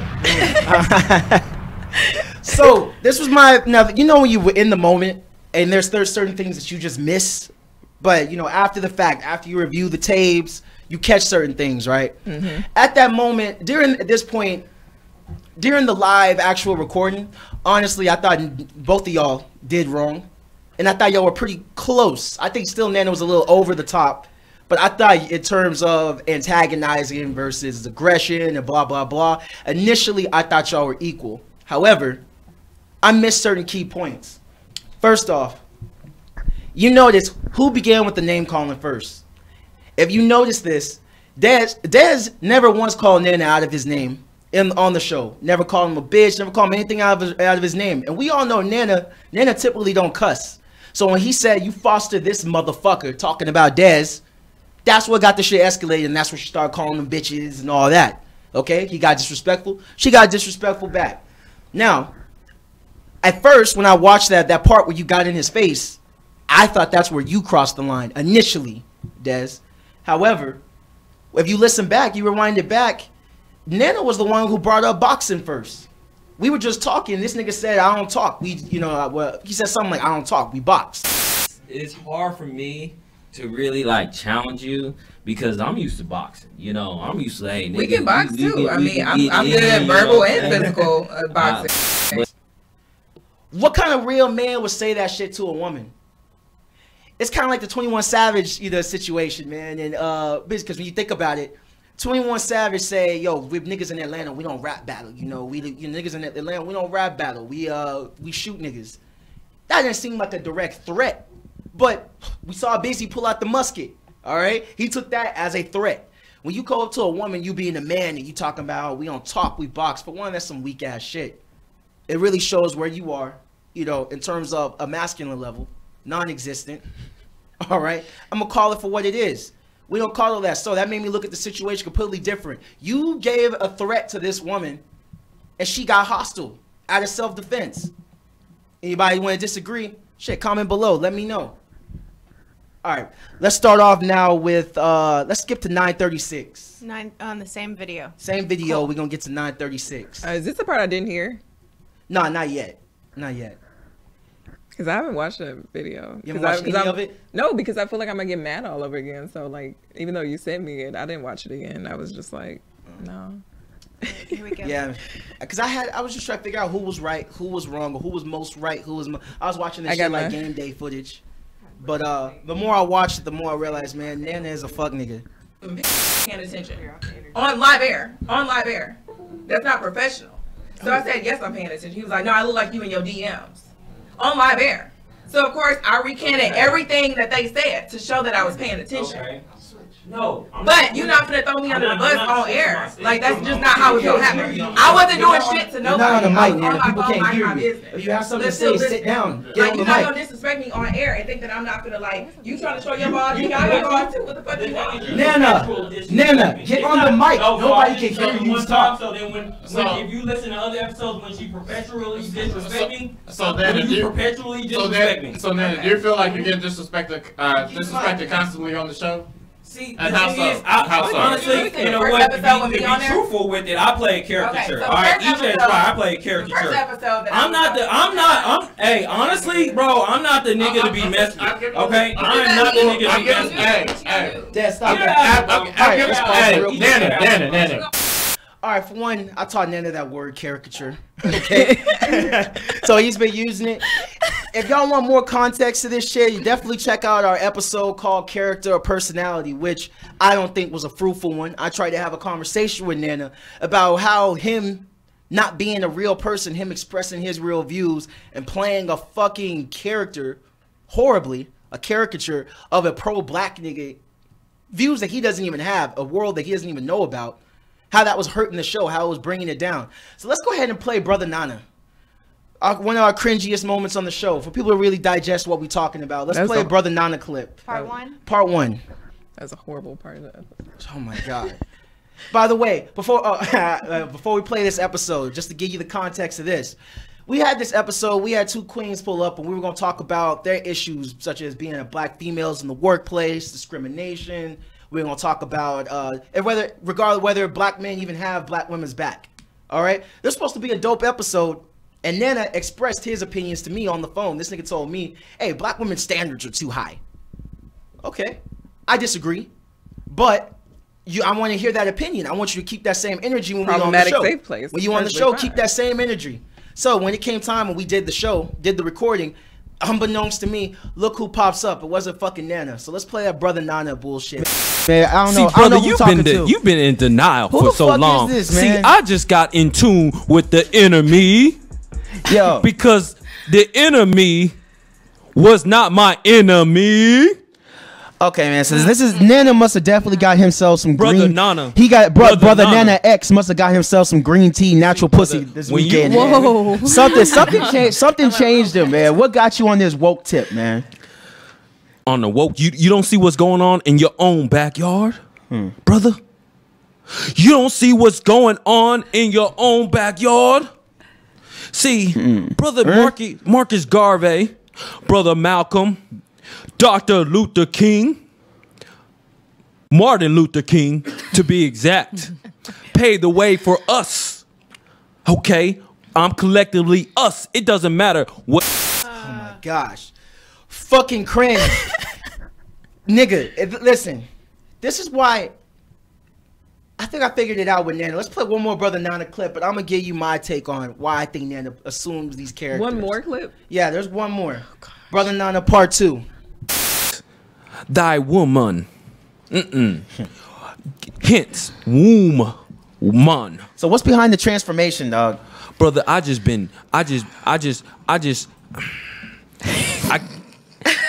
have no words to express it. I am weary right now. No, Yeah. it did. Yeah. What the fuck's going on? Okay, man. Yo, yeah. Before we already Once you introduced get in light of the ourselves. truth, it will change you. Use the energy. It will change you. Nigga, introduce our motherfucking guests, bro. Jesus. Introduce the guests, bro. We have 2 beautiful queens right here. We got whoa. We got 2 beautiful Nubian queens. Okay. From the land of Egyptian. All right. Queen of Pharaoh. Noelle, are you Egyptian? I am not. Descendant. Not at all. Descendant. You don't See, brother, see you What the fuck? I'm mad confused right now. You fucking clown. All right, so basically this nigga Bumrod, he basically sabotaged this segment, not having any intention to be who he really is or express his real views, mainly because he's admitted on several occasions that he doesn't have point of views. I was gonna say, this is the same person who, when me and him went back and forth on the do black women make black men broke, that was only a topic because he came up with that question. So how do you go from Brother Nana, or Brother Nana, whatever, a few episodes prior to me being on the show, but then now you want to talk about how black women make black men go broke? It just didn't make any sense at all. And I was just and I actually went back and watched that episode because I was intrigued because y'all always referenced it. And it just made me I feel bad for those girls because the women that came on here to actually talk about real shit. And I was embarrassed. And one was from another podcast. Yeah, so she shout out to obviously Petty Party Podcast. Right. She obviously knows how to do a podcast perfectly fine. It's not like she needed somebody to help her get over her nerves or nothing. And then the other girl is an actress, so she know how to get right to it. You could tell they were thrown off. All right? Yeah, I mean, it was trash. embarrassing. I felt bad for them. I mean, the last thing she goes, I'm mad confused right now. Yeah. That's not a good thing. Because she sees what we've done in the past. So that wasn't what she was expecting. That wasn't what she signed up for. And if you go on another episode, that character or personality episode, I was calling him out for how whack that shit was, right? He was in denial. He wasn't hearing it. So, according to his wishes, he was like, you know what? Call somebody up, all right? Call one of them up. I was like, Nana, you don't want to do that, bro. He's like, no, call somebody up. Let them know. I should have got this clip out, but hey, y'all can look it up. It's in the episode, character or personality. He's like, call somebody up, you know? So he calls one of the girls. I can't remember which girl that he called up about it. I want to say it was Noelle. Yeah, it was. It was Noelle. Shout out, Noelle. All right, it was Noelle. That he asked her, what'd you think about Brother Nana? And she was being nice at first. She was like, she knew she was on the podcast. Yeah, so she was being nice and was like, I forgot her answer. She was kind of playing it safe in the beginning. But then he's like, but my sister or some relative, she was like, found him very irritating, found him annoying and hard to get through the episode. Relative, quotation marks. I don't know. I don't think that was a relative. I think that was how she felt. But she was like, but the episode did get good eventually. And well, it got good when he stopped talking. Exactly. Like, because it was the three of y'all, the two ladies and then you, and y'all were mostly carrying the conversation, and he would interject little stupid stuff every now and then. Yeah. But I really think when it came down to it, because people laughed at it, he thought like, okay, like this is it. But it's more so people laughing at you, not with you. Like, it's not like somebody just sees this as this intriguing thing. It just, you look stupid. Like, he said Martin King, or what did he say? He said brother Luther King, and it was like Martin Luther King, and cool. Like he didn't have anything of substance to say. So nothing. That's why I was saying you're being a caricature of what you think of when you think of a Hotep nigga. And even though you don't even know what Hotep is, but that's what you're acting like. Yeah, that's the character you're trying to play. Right. Well, the thing is, I think with those two women, because there were two of them, he felt like he couldn't go on there and express the opinions he gave to you on how he felt like black women have too high standards, because he felt like he would get over talked or like he would look stupid because there wasn't no substance behind him feeling that way. However, I think that he just decided to be this, I don't know what it was, because it wasn't a real like Black Panther. It was more so like just, it was a fucking joke. He was a fucking clown. Like you actually are making fun of Black Panthers and like what they stood for, because they were trying to build up a community, and you just making a mockery of it. Really, this is what I think he did. Honestly, he changed his energy whenever we have attractive guests, you know. And I personally, I know it's subjective, but I thought both women were very beautiful. I think Nana saw that, and he didn't want to give those real opinions, you know, because he's always talking about how he being curved and lonely and all that, you know, weak ass shit. Did you look at so were the DMs? Okay, so fast forward a little bit because my phone's about to die. Yeah. But when all this stuff happened with the social media for the podcast, were the DMs deleted? I don't know. I gotta check that. I thought I did. I took some screenshots. Okay. Oh, we're gonna get into that because we're gonna get into the Instagram shit later. Yeah, it's coming up. But the whole point of character versus personality episode was I was trying to get Nana to understand when you are on a podcast, people don't want a character. We want your personality. Yeah, we might emphasize some shit, you know, how we really feel. We might make shit a little sexy for y'all. We might make shit a little spicy, but that's how we really feel. At least that's how I feel. I'm speaking for myself. That's how I really feel. All the shit that I say, that's how I really feel. Okay? Nana always changes his energy, and my thing is I don't believe Nana knows who he is, and that's why he plays all of these different characters. Okay, I think he puts on all of these characters with different opinions simply because he doesn't know who he is in life. He doesn't know what kind of person, what he stands for. He told us the only three things that he said that he what were the three things? Family, working out, and God. Yeah, those are the only three things he said that he could talk about. All right, he says which nothing is wrong with those, but no. I know nothing about his family. I don't know. I know nothing about his faith other than that he goes to church on Sundays, because we used to record on Sundays, and I don't know anything about him working out other than like he goes to work out. But here's my question: how the fuck are you a man and you can't even tell me what it is that you believe in? How can you be a man and not believe in something? How can you be a man and not understand? How can you not have any kind of principles? We could completely disagree. But what kind of man doesn't stand for anything, that can't tell you their opinions or their feelings or their morals on anything? He couldn't. I tried having the conversation with him. So I think that's why he assumes all these characters and these identities. Okay? And speaking of identity, you remember that episode where he said he don't identify as African American? Hey, let's play that clip. Right. I got the clip. All right? Let's show you how confused this guy is. You know, I don't consider me as, you know, an African American. You don't consider yourself African American? No, I just consider me as an African. Yeah, I was gonna say because he's African. I don't consider myself African American. I think that was just a term, like. But yeah, he is. I'm just a like. Wait, were you born here? Yeah. You're an African American. Yeah. I consider myself as a Ghanaian. That's it. Ghana, But Ghana you're is in literally Africa, correct? African American. See, I think that's politically this incorrect. is the shit I have about like Yeah. people identify with Yeah. what they want to be. Now it's a crime to call people what they are. Yeah. Nigga, you are African American. You're just trying to label me.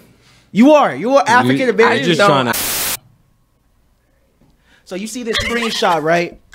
You look at the screenshot, the before one. He has his bio right there, and then when you look at the after, he just redid it. After he pretty much rebranded after leaving the podcast. He puts Ghanaian American. Same thing that he said that he wasn't. You're a fucking clown, Nana. And honestly, I'll reach you here. I don't actually have proof of this, but I think this nigga must have looked on my profile and he saw how I had the American flag and the Nigerian flag next to my bio. Because I don't believe none of that hasn't had one original idea ever come in his head.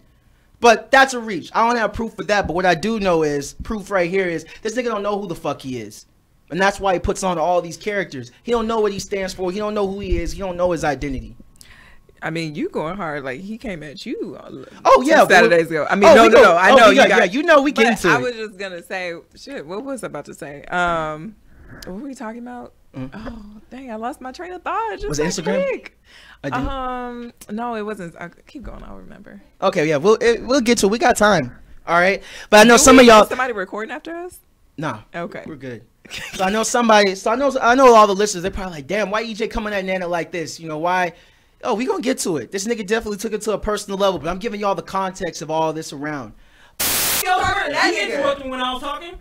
Anyway, let him finish this. I don't give a fuck about him finishing. I'm saying I don't have the rest of the day to be up here until 7 talking about this bullshit. Then I don't care about no nigga and his ego and all that shit. Nigga, you can make me leave. How about that? At that moment, I did think that Dez got in his face at that time. That was out of line. But again, this was before I played the clip. This was before I resaw the footage and this nigga mentioned boxing when having a conversation. He created a hostile. What are you about to say, because what I'm going to say is that I'm from... it's not even about where I'm from. Mm-hmm. It's about how the environment... You realize how ghetto that was about to sound? Well, no, it wasn't even going to sound ghetto, but it's like any hood that anybody could be from. Yeah. There are certain steps to an altercation. You done already told me I don't talk, I box. Yeah. Then you call me out my name. So at this point, I don't understand why we're not fighting. Like, the only reason we're not fighting is because I'm showing restraint. But you talking all this shit and you not trying to hit me. Then you over here talking about get out. Like you just dictate what the fuck goes on here. Like, that's not, no. Like, you not, like, what happened that day was him trying to grow some balls and punk me, not realizing or thinking that, like, I guess for some reason, he may have believed that if he shows that he's an alpha male or has balls that I would back down. And that's just not who the fuck I am. Like, when it comes down to it, like, ain't nobody about to punk me into doing shit, leaving, or anything like that. Like, it's just not gonna go down like that. So you're not gonna sit here. And the fact that after I walked out, and called my best friend. Oh, we gonna show that part. Hey, let's keep playing. Well, okay, go. Yeah. I forgot. All right. Hold on. You gonna make me leave? I'm just talking to her. I'm just talking to her. She the one who got up in my face. She the one who got in my face. Bro, I'm just talking to her. And y'all talking. I'm just talking to you. I'm just talking to her. She the one who snapped up and got in my face. She the one. We got us on camera. She the one who got in my face, didn't she?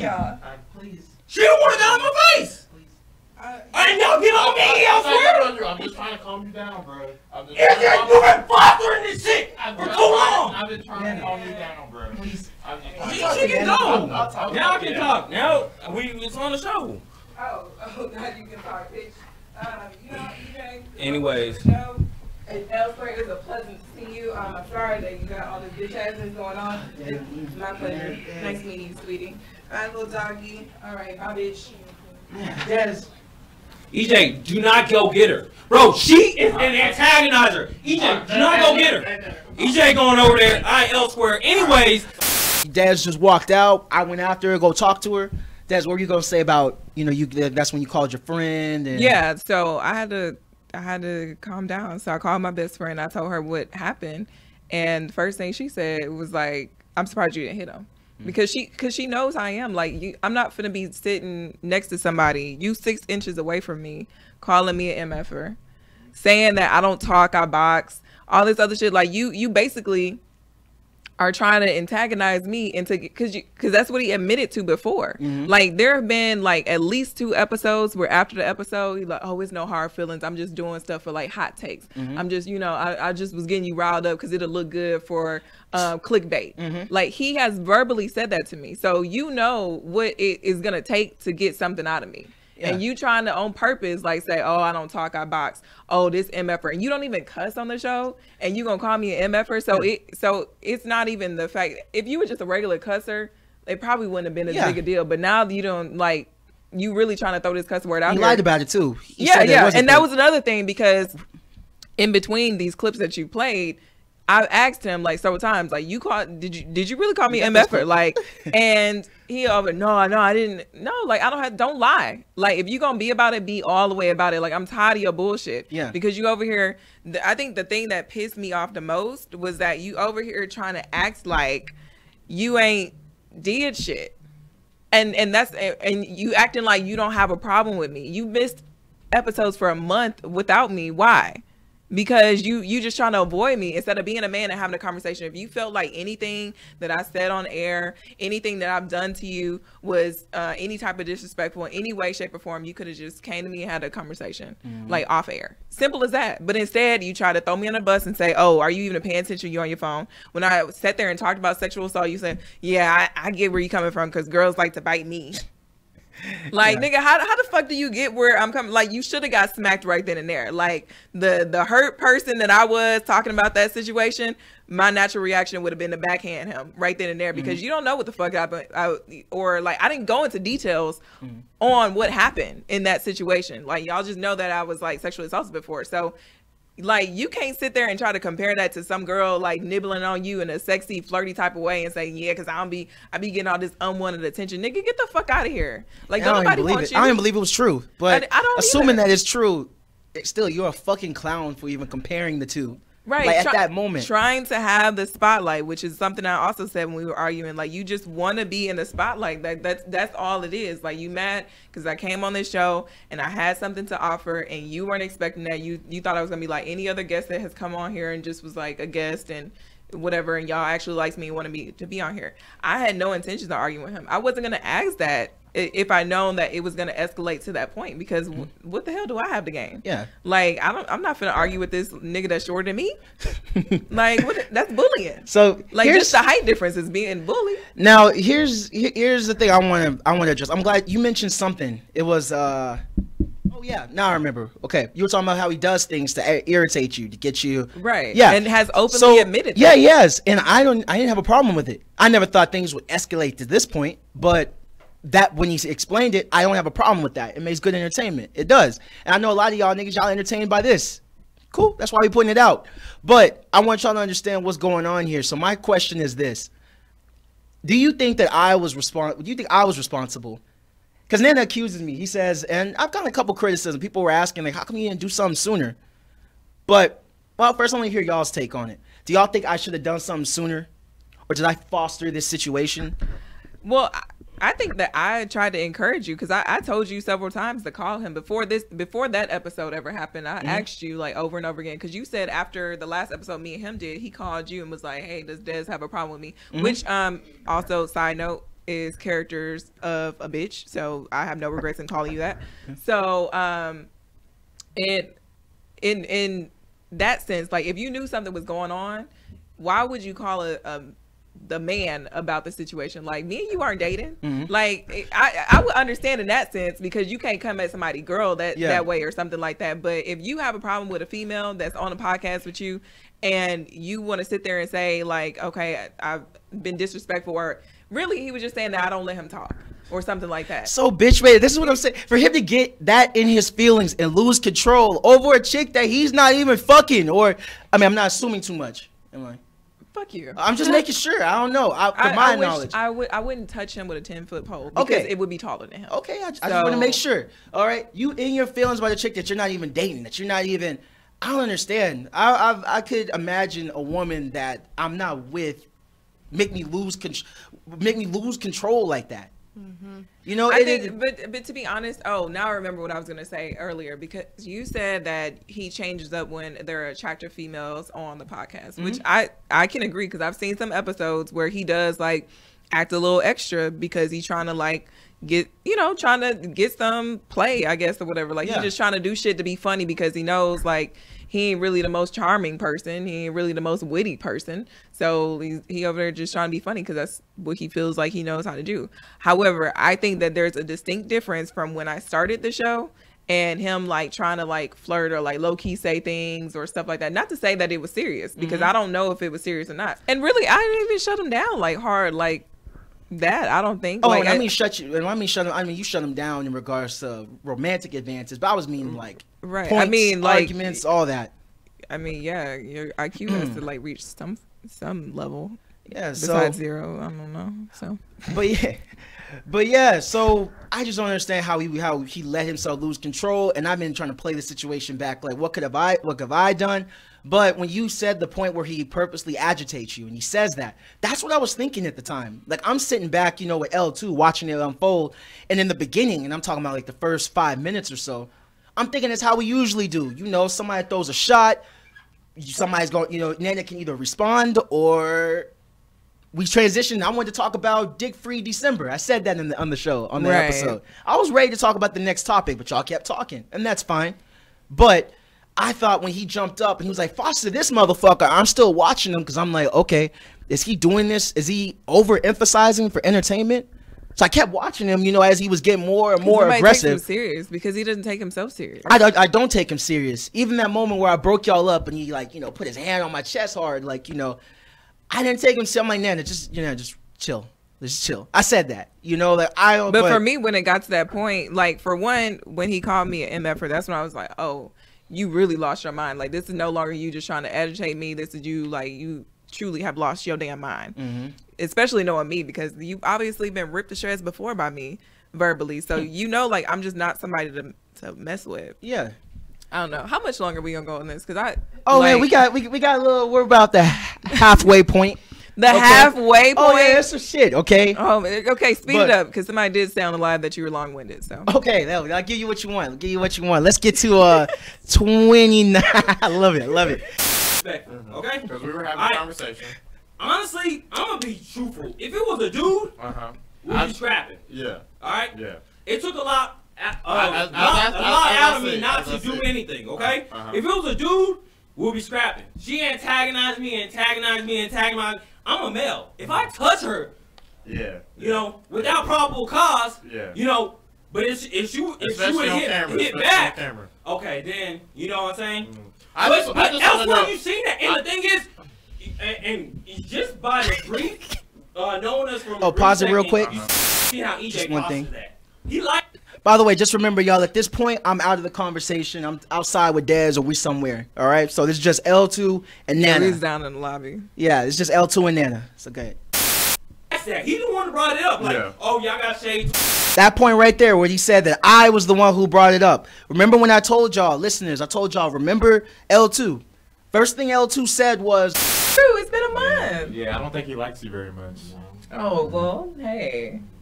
I have no antipathy towards Dez. What was the first thing he said, Dez? He said he don't like you. Yeah, y'all don't like each other. Something to that effect. He said that Nana didn't like me, and I said that's fine, or I said something like smart alecky like that, like because I don't care, like because I don't. So exactly. So I just want to put this out, and then we're gonna keep rolling. L2, and that's my nigga. All right, shout out L2. But L2, man, I believe Nana was fueled by his presence because they went to high school together and shit. I feel like Nana felt that he was the nigga that was gonna be in his corner. He was the nigga that was gonna coddle him, which he did. And I'm not that nigga, and Nana knows that. So that's why he keeps referencing L2 for this shit. All right, play it. Towards disrespect. As I can say, there's something that's been going on for a while, because this just didn't happen today. This whole argument between y'all two, this whole whatever it became, whatever just happened just now, wasn't something that just happened from an argument that just happened today. This is something that's been brewing for a while. So you must have been feeling this disrespect for a while, am I right? Well, it's been, okay, Dez is recently new to the show, okay? You know, and I'm the one who recruited her, you know. Yeah. I met her at a friend's party. Okay. And then, you know, we had a great conversation, and then she came on the show. In the first episode, she was very vulnerable and realistic with us, and she shared some of her past experience, you know. And it took a lot from her to do that. Yeah. You know, and we respected her so much for that. EJ's the one who indicated that he want her on the show. All right. Right. I didn't. You know, I didn't think otherwise. You know, honestly, EJ is the shot caller because he really pushes a lot of the financial aspect of the business. So I'm like, okay, go ahead, EJ, you want her on the show. But the crazy thing is, elsewhere, EJ never wanted someone on the show. You see, it's crazy. Off of one episode, it would be different. If it was 2, 3. One episode, EJ wanted her on the show. All right, already just wanted her on the show. I had multiple guests on the show, and he wanted her. So I'm like, okay, cool. Did he talk to you about this? He talked to me. He's like, what you think of having Dez on there? I'm like, okay, that's cool. I mean, if that's what you want to do, that's cool. So y'all both are in agreement with having Dez be He's the one who alluded to have her on the show. Okay. All right. And then I was like, okay, like, but the thing is, we always have guests on the show. It was off of one episode, though. We always have guests on the show. Did you have a special chemistry with Dez? The reason why he had her on the show? The one why he wanted her to continue? I don't know. I don't know. You know, I honestly, at the time, I don't know. I think she was a good moderator. You know, at first I thought, okay, she's cool. She's talking. I mean, if you think that will ameliorate the show, then go ahead and have her on the show. We had our second episode. I don't know. We were talking. It was cool, you know. Okay, so for the first 2 episodes, everything was going good. Yeah, it was cool. 3 episodes, and then you know she started feeling a certain type of way towards me. All right. And how so? How so? Explain. It was just like, you know, honestly, I do say random stuff intentionally. Okay, to make this show more jovial, more animated. That's my personality on the show. Yeah, so just admitted it right there. Now let's go back to how Dez came to be on the show. Dez, do you recall things happening that way?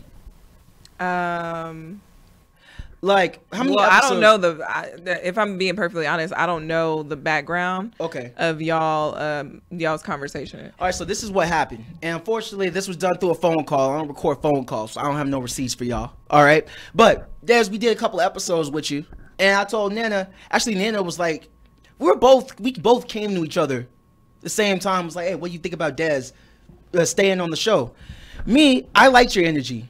Obviously, I fucked like out of all our female guests. You know, I felt like her chemistry felt, you know, it was good for what we were trying to do. All right. So when what was the arrangement that I had with you? Because according to Nana, I made you after one episode you were a member, like it was official. No. What was the arrangement? You asked me, what did I think about being on the show permanently? Had I thought about going to podcasting or whatever? Because I did a couple episodes. I think I did like 2 episodes. Was it just one? Y'all asked me to come back again, and I was like, okay, cool. Like, yeah. And then I think it was after that one where you was like, okay, well, we've been thinking, like, would you want to be on there? And I was like, well, I think it's a few things that need to be changed or like tweaked on there, but like, you know, like maybe we'll do like a 5-show run, and then like I'll see from there, like we can revisit it. Well, that was my proposal because I was scared. Yeah, I was skeptical. No, I didn't know you. I didn't know you like that. So I was like, look, you're an intern. You're an internship right now. Like, I didn't say intern. I didn't use the word internship, but me, I take this shit seriously. I'm not just gonna hand it over to anybody. Okay, like but I wanted to test your commitment, so I was gonna say, hey, at least 5-6 episodes. You consistent, show up, you do your thing. Then we'll revisit and make you a permanent member. But I think you said the same thing, right? Yeah, like I agreed to it. Well, no, I really think that I brought up the whole test run thing. Okay, but whatever. I'm gonna let you. Whatever. But another thing about that clip, Nana said that he met me at some party and then invited me to come on. Then the next week I was on. For one, we went to high school together. I didn't know him in high school. He didn't know me in high school. For 2, we have a lot of mutual friends. So I've actually seen him at several different events. So him saying that he met me at a party and recruited me and then like asked me to be on the show, that's a fucking lie because you didn't meet me that day. Yeah. Like, why would you meet somebody that day and then be like, hey, you want to come on the podcast? Like, do you think that low of your podcast? Like, are y'all hurting for guests like that bad? To where you're just meeting somebody that day and asking them to come on the show? Because it ain't like me and him had an intelligent conversation for obvious reasons. But that don't even make sense. Like I said, I've seen him several times. And then when he was saying that I didn't want anybody, what he was trying to say was I didn't want a female. At the time, I didn't want a female host on the show, just simply because during that, it was just a time I didn't see a dynamic working. I wanted to keep it very masculine. I wanted to keep it very, I had a certain image. But again, when Des came up, she did her thing. She provided some insight. She was very vulnerable, honest about her story. I was like, damn, like you changed my perspective in terms of like the rape kit situation. I didn't know what really, because my question was, why don't more women, we don't have to get back into this. Okay, my bad. But anyway, she showed me something that I wasn't aware of, and from that point on, it was a new insight. I don't think that there's any harm in like changing your mind once you meet somebody and saying like, okay, maybe they will add something to the show. Yeah, I think him trying to say this whole like he recorded, because I asked you, I specifically asked you, not that day that you talked to me about it, but I think maybe another conversation that me and you had, I asked like, so like, what made you want to like add me on the show or something? And you said actually like, Nana came to me about about having you on, like, and then like we both agreed. Yeah. So I specifically asked you, and I remember that because I was taken aback. Like I didn't think that, for one, like he said, he doesn't really have too many thoughts. Yeah. So I really just thought like it was you the whole time. But then when you told me that, I was like, oh, okay, like I fucks with that. Yeah, it was his initial idea, and I saw it going. And you told me this a long time ago. Like you told me this like after my like first permanent or first like third episode with y'all. Yeah. So it's not like you just told me this today or something. Okay. So boom, we got that one settled. Let's pick it back up. Personality. Okay. So they're selling inside of me. 20 minutes in. Okay. I bring that to the show. Keep it going. And I understand my role. Okay. Right. EJ, he's more analytical. You notice that, and he can articulate Every himself very well, and he's more diverse in subject matter. All right. I really don't care about the subject matter they're talking about, because the reason I'm actually against those subject matter because it just promotes the narrative that America already put on African American males. Correct. Oh, why? Like subject matter. Is marriage even viable right now? They already promote negative stereotypes toward black males or African Americans. Period. Yeah. So why are we diluting? And it's okay. It's good to go ahead and express the problem, but let's find a solution. Okay. Let's find a viable solution. Let's identify that. And you feel like in the show we're not finding solutions. No, we're just adding on to the problems. All right, Nana, you lying son of a bitch. I don't know who told you. I don't know who put that idea in your head, because I know it wasn't you, about the whole marriage thing. Okay, because you were the one who was all for that idea. We had the conversation. That was our first episode. You thought it was lit. We were into it. You wanted to have that conversation. You're talking about solutions. For one, this platform was designed not for necessarily solutions, but more so opening the dialogue. Because the problem is people don't want to have those conversations. But I do offer solutions with a lot of my proposals. You just may not agree with them. How do you offer a solution on marriage not being very popular in a society? Well, I'll tell you what I did, start paying people to get married? Well, what I suggested was we need to have contractual marriages. They need to be term marriages, 5 years, because it's not working. That was my proposal. Now you can roll with it or not, but I offered a solution, a possible solution. Okay, when you're talking about school shootings, my solution to that, my proposal was we need to quit fucking talking about it, because people see monkey do. All right. So you can agree or disagree. But we're not a platform about, hey, what we gonna do. We're more so, let's have the dialogue that nobody wants to have. Like, who's tuning in to hear solutions to their problems and like, oh, okay, let me write that down. I'm just start doing that. Like, no, it's more so to have the conversation about topics that are like hard to talk about. Like you said, just opening up the dialogue. But one important thing that I just realized, remember when he was chair bumping me? I just got so fucking fed up with him, because I was like, he had obviously gotten up, and then like his chair was over here and I was just sitting down, and then me and you were talking at one point, and then L Squared was trying to talk him off the fucking ledge and all that shit. And then he like kind of calmed down and came back and sat over, and then remember I was telling you like he's pushing me into this leg of the chair. And I didn't see that. At first I thought you were being petty, and I said that because you're like, your feet touching me. You said something like that, like your foot touching me. No, his chair was touching my chair. So he's like pushing, he kept getting closer, right, trying to get close. Like, and I can even see it over here, because I got my camera set at a perfect point, and he was all the way from the left and moved gradually to the middle, and then slowly to like the right. How are you in my camera? Like that don't even make sense. You're not gonna call me a motherfucker and think that I'm not gonna call you something else. So if you can't be a bitch, stop acting like one. Okay. So Nana, Nana, look, listen up. Now, listen. You all the way Des, over here. Des, You all the way over here, nigga. You wasn't sitting that with me earlier. I'm in my territory. Get the fuck over. Des. Scoot the fuck over. I'm in my no, territory. you're not. Scoot the fuck over. Territory. I'm about to beat his ass. Like, listen. I'm trying to be calm, but I'm in my territory. You trying to antagonize me. I'm in my territory. I'm in my territory. I'm in my territory. Okay. No, you not, because Yes, you're way I am. closer than you were when we started the fucking show. I'm in my territory. Okay, no, now. my chair can't even go where it's supposed to go because you talk closer to me than when we started the fucking show. Yeah, that's just petty. I'm right here. No, it's not that. that. I literally can't roll up. Yep. And that was what really was setting me off, because it's like, you already said you don't talk, you box. You done already call me MFer, and now instead of like walking away from the situation or just getting away from me, like you ain't gotta leave the room, but just I'm over here minding my fucking business, and then you come sit back down and you like trying to be all up my ass. Like you trying to make me hit you. You trying to provoke me. You trying to get me to hit you first. Yeah. And my thing is like, typically anytime I've gotten into a fight, it's always been that person hit me first, because I'm always one of those people, you know, mama, somebody hit you, you hit them back. Now, my mama used to tell me that, but then she switched it up as I got older. But She's like, you know you're gonna be in the fight, you be the first one to hit. But I also like, he's still in some descriptions a man, so like I'm not gonna like just pop off and hit a guy. Like, of course, like I'm not gonna let myself get hit by a man, but I'm not also gonna like just hit him, because then I'm in the wrong no matter what he do, because I then started the physicalness, you know. But really he started because he trying to ram his chair into mine. I'm like, what the fuck is wrong with you? Like, you trying to get me to hit you. So then you going around and telling our mutual friends all this bullshit about, oh, she just started calling me a bitch out of nowhere. Save that. We're gonna get into that. Wait. It's people in general. Yeah. Okay. So what are we gonna do to combat that? Yeah. That's my thing. Okay. And then it was just like she was kind of getting on me, and EJ get on me. EJ like find each other often. He's a guy, so I know where. Yeah, it's a respectable boundary between you and EJ. It's never gonna go to the point that it just happened just now. Yeah, so you know, I understand. I stop there right there. Antagonize EJ, and we. Paul says it's never gonna get to the point like it did just now. I'm gonna tell you why it won't, because I've said a lot of shit to this nigga. Okay, a lot rougher. You called him autistic on air, and we're gonna get to. We got that clip too. All right, but I said a lot of shit to Nana, and he said a lot of shit. It's usually me that's going at Nana hard, and he can't really defend himself. But he won't pull up on a man like that. Because me, I'm responsible. I take accountability for my words. All right, you got an issue with me, tell me, say what's on your mind. All right, but Nana ain't never pulled up all the shit that I said compared to what you said. Nana ain't never pulled up on me like that.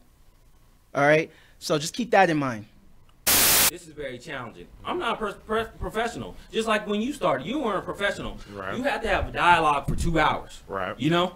And it might not be a subject matter that you're very versed in. You know, you'd be like, okay. So, you know, I bring the humor in the show. Okay? And it's okay to not be known about everything. It's, you know, it's perfectly okay to be like, I don't know. Yeah. You know, you don't have to talk about something you don't know about, because that just makes you seem like a fool. You know? Exactly. There was just energy. There was energy. And I haven't been, this is my first time being around you and Des, so this is my first time witnessing the chemistry between y'all two.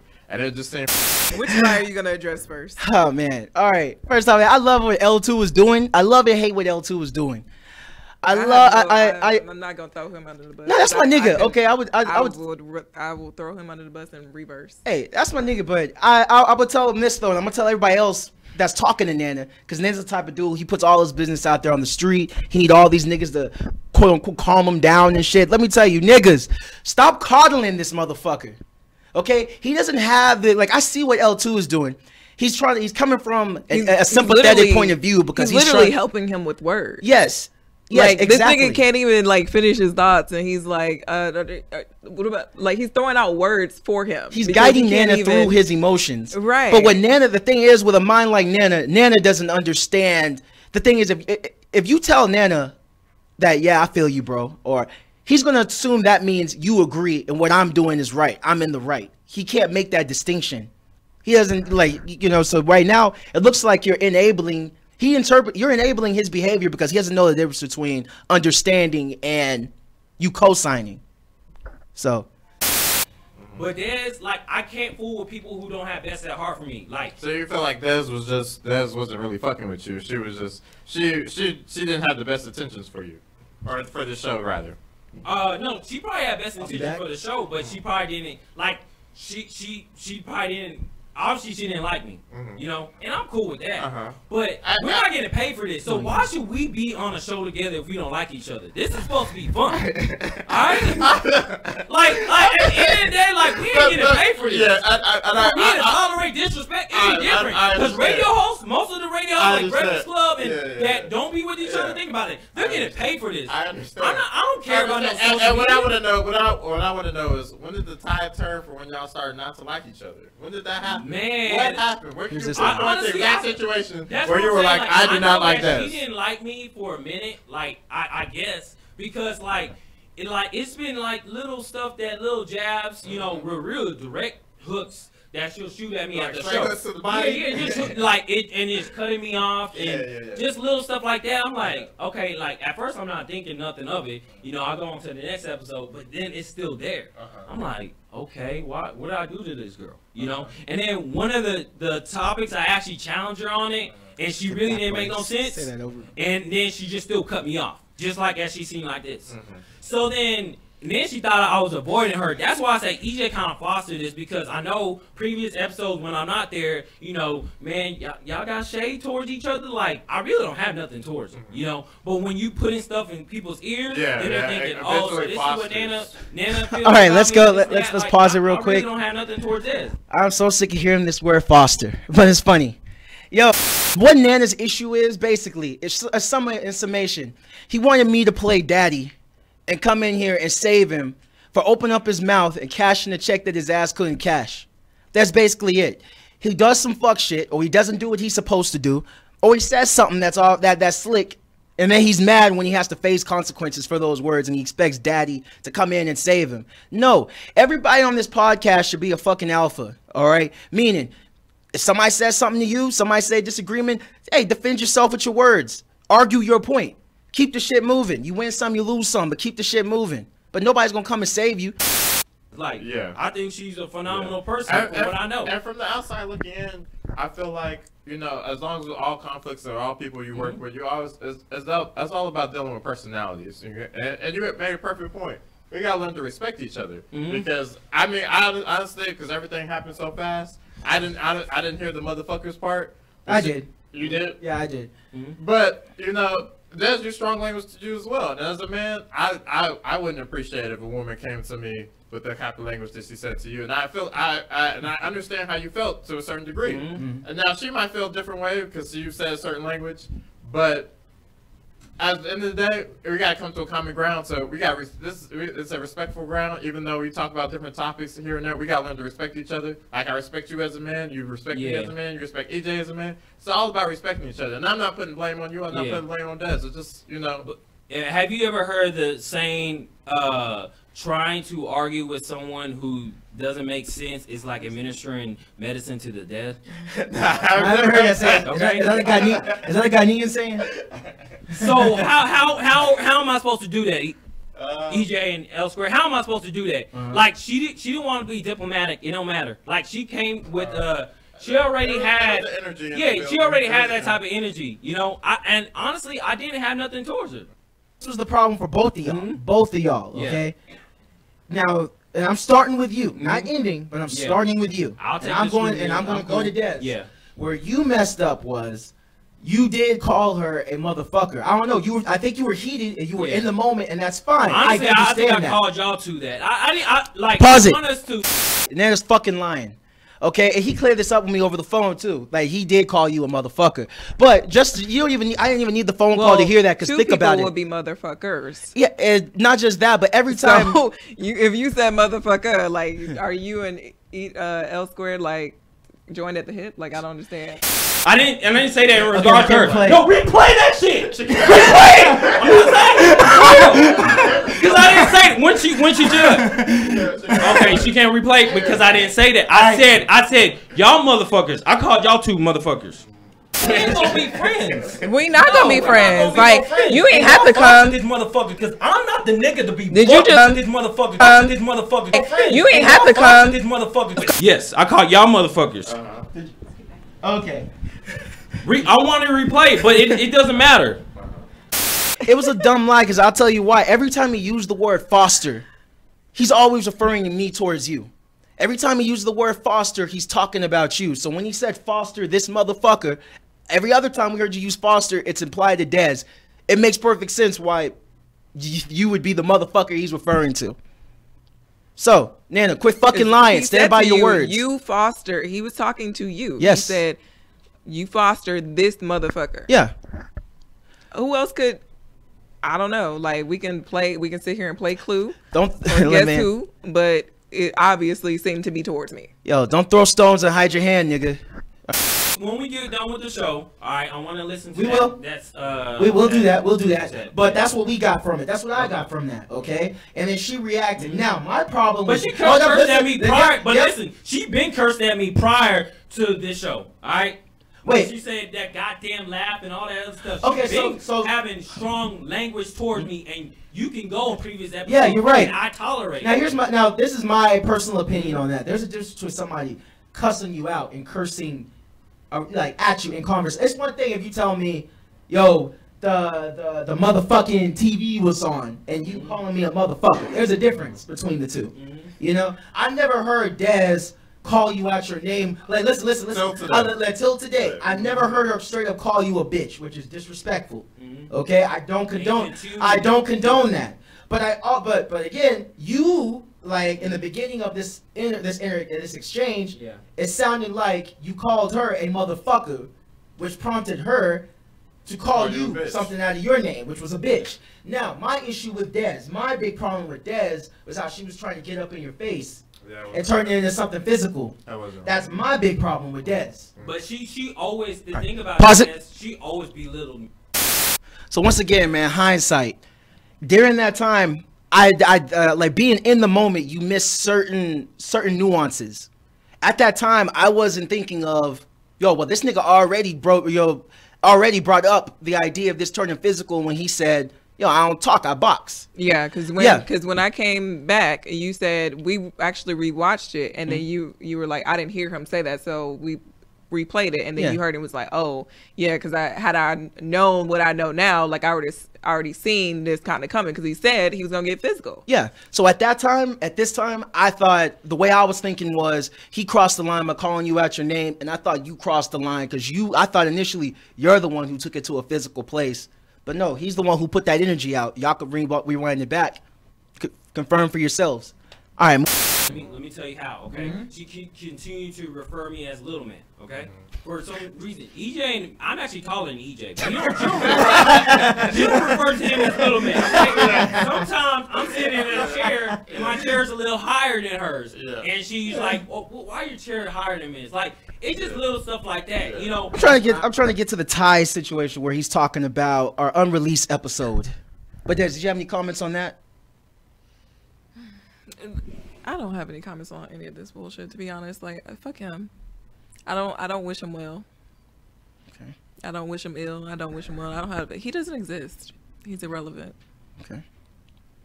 It's kind of like how Trump is in office. We just don't, like, it's like, whatever. that's how I feel about the last episode. It's like, oh, okay, cool. Yeah.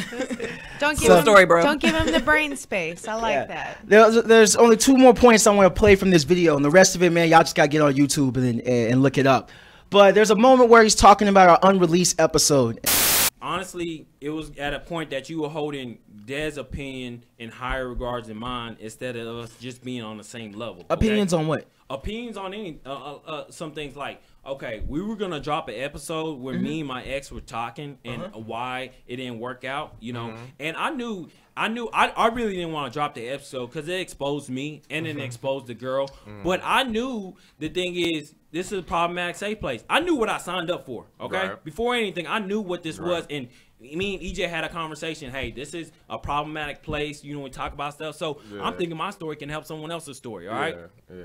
Not proud of it. This is a safe place. Hold on. I want to be clear what the show is, though, for people listening. Okay, this is a safe place to discuss topics and taboo subjects that people deem problematic. This is a safe place to have discourse. Okay. All right, continue. But we had discourse. It wasn't safe. It was not safe. That shit happened. Not safe. That shit like. But anyways. Anyways, so, you know, she listened to it. She was like, no, you can't put it out. Nope. And keep in mind, this was her second episode on the show. All right. Already taking orders from him. I'm like, dang, EJ, I say some opinion and he disagrees. I'm like, but second episode into it, he already agreeing with her. That's not true. Now that's not true. Actually, I like you're mistelling history. I could even pull up the receipts if I wanted to. But Nana, what you said was, because I still want to release the episode. Yeah. What you said was because Dez didn't want to release the episode. You felt you didn't want to release the episode, and you even claimed that Dez was our moral compass, and I rebuked that. Okay. Hold on. So what's the reason why the episode hasn't dropped? Is it because of Dez's opinion, or because because you didn't want to release it? There's arbitrary. Yeah. There's a lot of there's a background. Yeah, legal with arbitrary that stuff. But basically. Yeah. And Dez wasn't on for 2 episodes. She was on longer than that by that time. If it was just 2 episodes, she wouldn't even had a stake in that. But by this time when we had this conversation, we already agreed, you and I, and her, that she would be our third member. Okay? So at that point, I go by majority rules. I personally wanted to release the episode at some point. But you and her both agreed not to. So I was overruled. And that's fine. That's going to happen in a group. But you were on the same side to Dez, and if were even go back in the text messages, you said something to the fact of Dez is like our moral compass, in which I completely and wholeheartedly disagree with. I want to audience. I want to recant that that statement that I made. Okay, that's fine. That's fine. But you did say it, so it wasn't that Dez gave her opinion and I roll with it. The truth is, I wanted to release it. You agreed with Dez. Okay. That was the truth. Okay. Right? Yeah. Okay. Well, and that was what I was going to use as an example to show that you hold Dez's opinion higher than mine. But how? Wait. But how can you do that though? Like, but that's what I'm saying. Like, hold on. Obviously, that's not a good example. But we had an unreleased episode, right? When Nana called up an ex. All right. I don't know what it's a situationship. I'm just gonna say X to save time. All right, we call up the X. The two get into it. A lot of things get heated. And there was a bit of controversy. She was threatening to sue. A lot of stuff happened. Right. So when Dez got on the show, we were all talking, debating whether or not, and it was through text, whether or not we were gonna air the episode. All right. On this show, when we were recorded, Nana said that he was the one that wanted to air it, but because Dez said that she didn't want to, I went along with it. Completely false. Clearly false. I'll clear it up, but let's pull the receipts first, all right? So I'm just going to read. Dez, she goes, okay, this is after reviewing the episode. She goes, okay, blah, blah, blah, blah. Number one, you should have never agreed to have a live convo on the show, blah, blah, blah, blah, blah. But she gave critiques on it. She said I was too nosy. You basically forced the girl to talk about her abandonment issues. If she didn't want to elaborate, you should have left it there. Y'all could be as vulnerable as you want, but don't expect the guests to be. Then she goes, EJ, you seem very eager to talk about their sex life. I don't know about the purpose, blah, blah, blah. Let's see. Oh, and then she was cracking up because she says I told the girl that she wasn't the one for Nana. I did say that. I wouldn't shit on this episode. I ain't gonna lie. Yeah. I wouldn't shit on this episode. And I gave a very honest critique because it's not favoritism. If anything, I'm on the woman's side. So is this gonna look good in her favor? Is it gonna work in her favor or not? Yeah. Now, at the time, I wanted to drop the episode. I just didn't know when, but I wanted to drop the episode. To give some context, I was not on the show when this episode was recorded or anything of that sort. Yes. We had a meeting after one of our episodes, and y'all told me about this episode, and then you sent me a copy of it because we were arguing back and forth about it because you wanted to release it. Yes. Nana didn't want to release it because he said the girl called him crying and was like, why would you do this? Why would you put me on the show, et cetera, et cetera.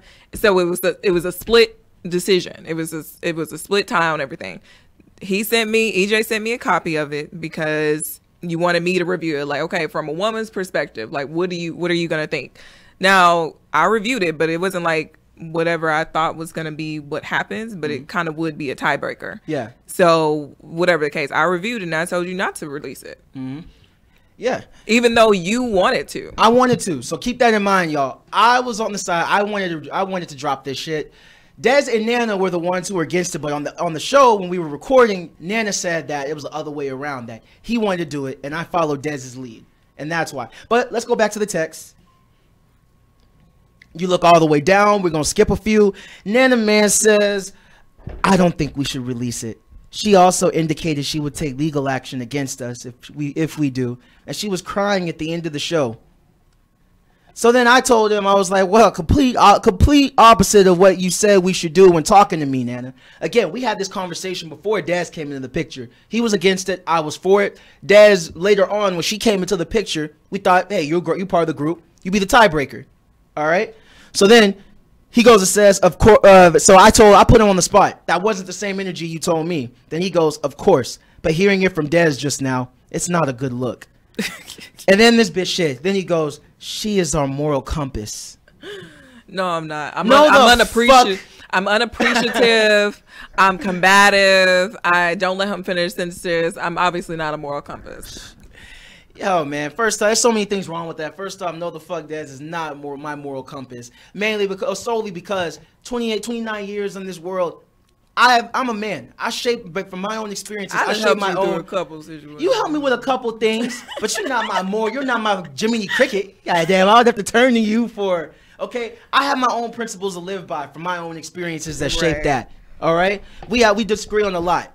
Nana can't think for himself. He's still in like this infantile stage. I think so, mentally. He needs somebody constantly in his ear telling him what to think. Okay? He's constantly imitating what he sees. He steals other people's opinions. All right?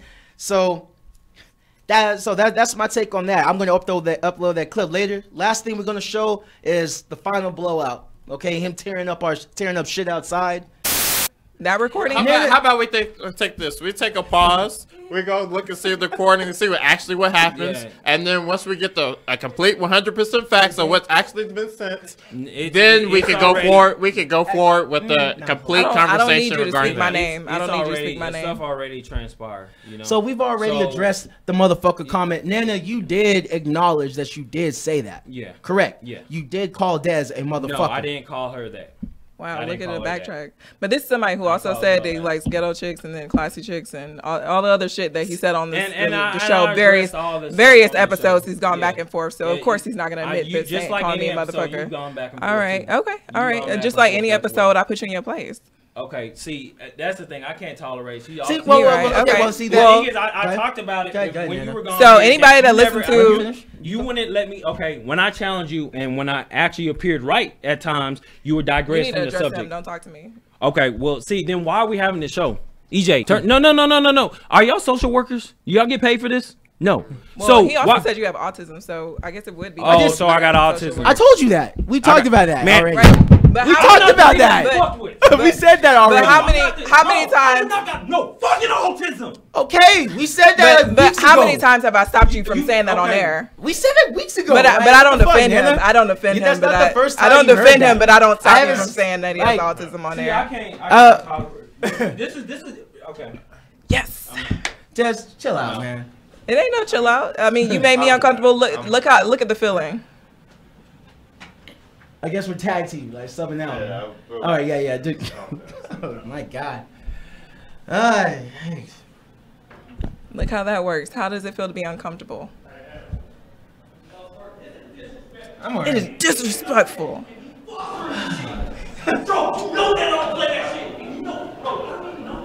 I'm just listening. Okay. Fuck. I really don't know what to say here. Yeah, and we spoke about. Are you fucking serious? No way. No way. Okay, I'm so sorry. Oh my god. I'm so sorry. Right? Check with us next week. Maybe it's the Problematic Safe Place. Most awkward episode ever, but we out. For those who can't hear, Kat, our engineer, she was telling us she was looking from the outside, and this nigga was over here going on a fucking rampage in the studio lobby. What, over here smashing? What was he doing? He punched the wall. In the wall that he punched was actually by our elevators, which y'all don't know, but our elevators are way down the hall from our studio, and I could hear that all the way in here. So it was I'm surprised it didn't knock a hole in the wall. Yeah. Oh, he's not man enough to do that. So. this nigga was going the fuck off. And then when you were telling him, because he kept saying, replay that shit.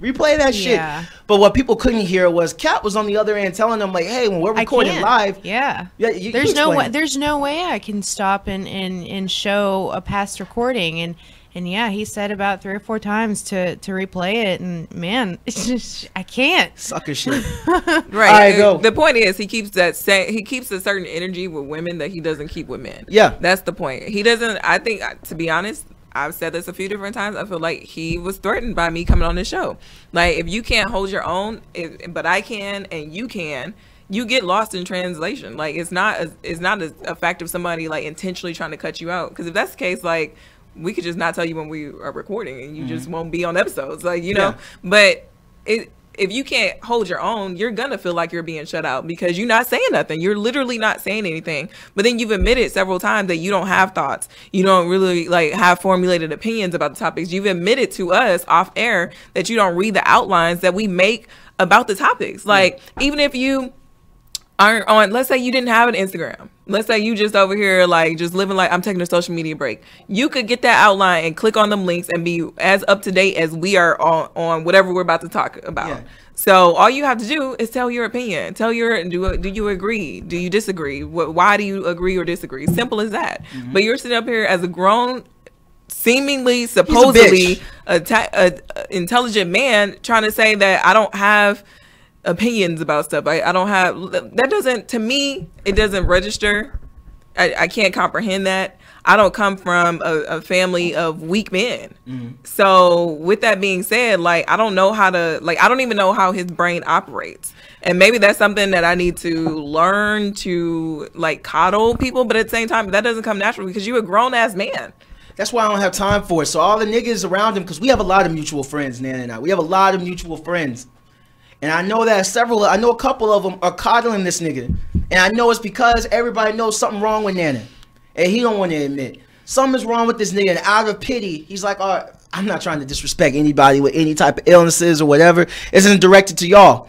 But y'all know this nigga's operating at a lower cognitive level than where he should be. And we pity that. But when it becomes violent, when it becomes aggressive, that's when it's an issue. And how come you never pulled up on me like that? You pull up on a woman, you never pulled up on me. Because I wasn't about to stand there. At the time, I was just trying to separate y'all from each other. But I wasn't about to stand there and let you actually put hands on Dez. You fucking crazy if you think I was just going to stand there and let that happen. So that's why I was telling you, hey, get out. Just don't cross this line or go over there. I'm trying to keep you from making a dumb mistake, nigga, because clearly nobody showed you how to interact with a woman. Strongest thing you can do as a man in these kind of heated situations with a female, as hard as it is, walk away.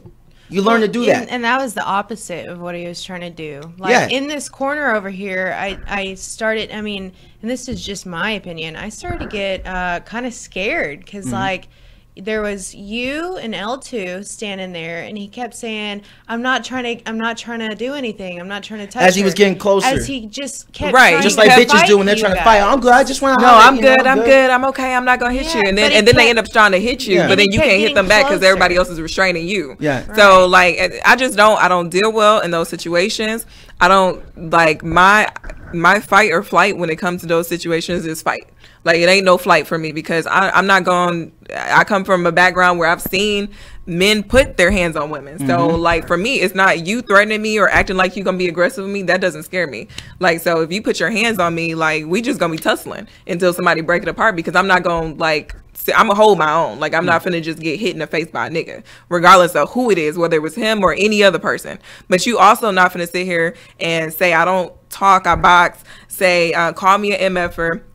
Come and like get up and walk away, like pace in the room or whatever, and then come back and sit down next to me and try to run your chair into me on purpose. Like, you trying to agitate me. You trying to do some shit to get me to swing on you first so that you look like you just this golden child and it look like I snapped on you. Whereas like you talking about you showed a lot of restraint, nigga. I showed a lot of restraint because the first thing I wanted to do was deck that nigga when he said motherfucker. That was the first thing that would have been extreme. Because then at that moment it would have been extreme, like, but at the same it would have been extreme, but at the same time it's disrespectful because he doesn't even cuss on the podcast. Yeah, but so it was I know still it words, wasn't meant as a term of endearment. Yeah, but it was still just words at that point. You would have been in the wrong. You would have been in the wrong. He would have been disrespectful. You would have been in the wrong. Right. But then when I called him a bitch after he called me an MFer, all of a sudden like shit hit the fan, and it's I saw this. Everybody was being disrespectful. I consider tit for tat. You let me know what level of disrespect we're gonna reach today. So I'm meeting you where the fuck you at. You want to call me a motherfucker? Like I'm gonna call you a bitch. Yeah. Like you don't like being called a bitch. I don't like being called a motherfucker. Simple as that. You shouldn't have said it. I shouldn't have said it. Simple as that. But if you gonna say it, like don't get mad that I kept saying it. Like if I'm gonna be a motherfucker, if you call me that one time, I'm not gonna be mad that you keep calling me that because you already called me one time. You crossed the line. Yeah. So me continuously calling you a bitch shouldn't have bothered you because you already called me on my name. But he don't think like that because he has no accountability for his actions. I know he doesn't. Yeah. You know how I know? Because he's ran his little bitch ass mouth and told all of our mutual friends that I called him a bitch out of nowhere. Yeah. And every person that's called me, which have been the females, because he knows all the males, and we're in a wedding together, so he knows all the males, and of course it gets back to the females because those are their partners.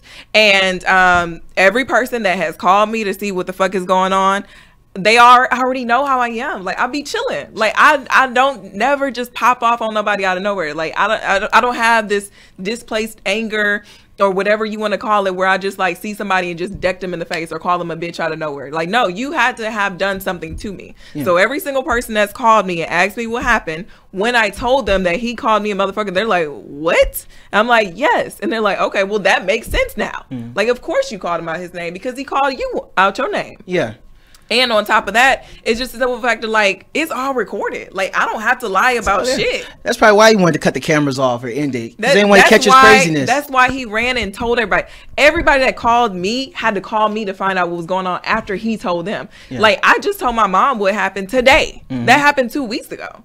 Like I ain't been going around calling everybody to tell them what the fuck didn't happen, because even though I'm a female, I'm not gonna sit up here and gossip like some little bitch. Like it shit like happens. He is. Right, shit happens. Like it is what it is. If we don't like each other and don't get along, you wouldn't be the first person that don't like me and vice versa. Today is the last day of 2018. So by the time our viewers hear it, we will be in the new year, and there will be no more mention of him from me or anybody else in my book. Addition by subtraction, baby. Addition by subtraction. Oh, I like that. Yeah, absolutely.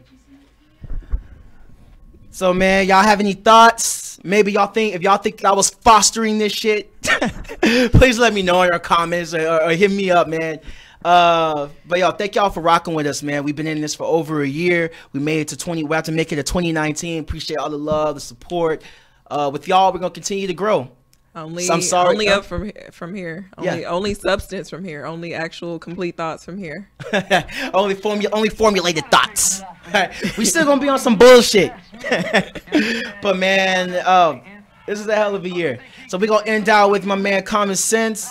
This is Ejike Jamal. It's like the middle of the song. That's fine. Yeah, turn my shit up.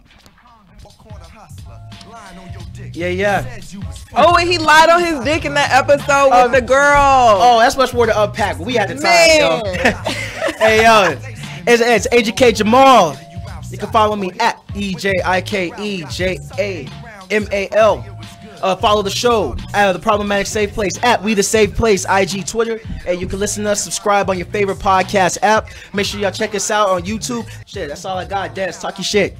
It's your girl Des. I'm here until forever, I guess. I guess now I'm on the hook, but I appreciate y'all rocking with me.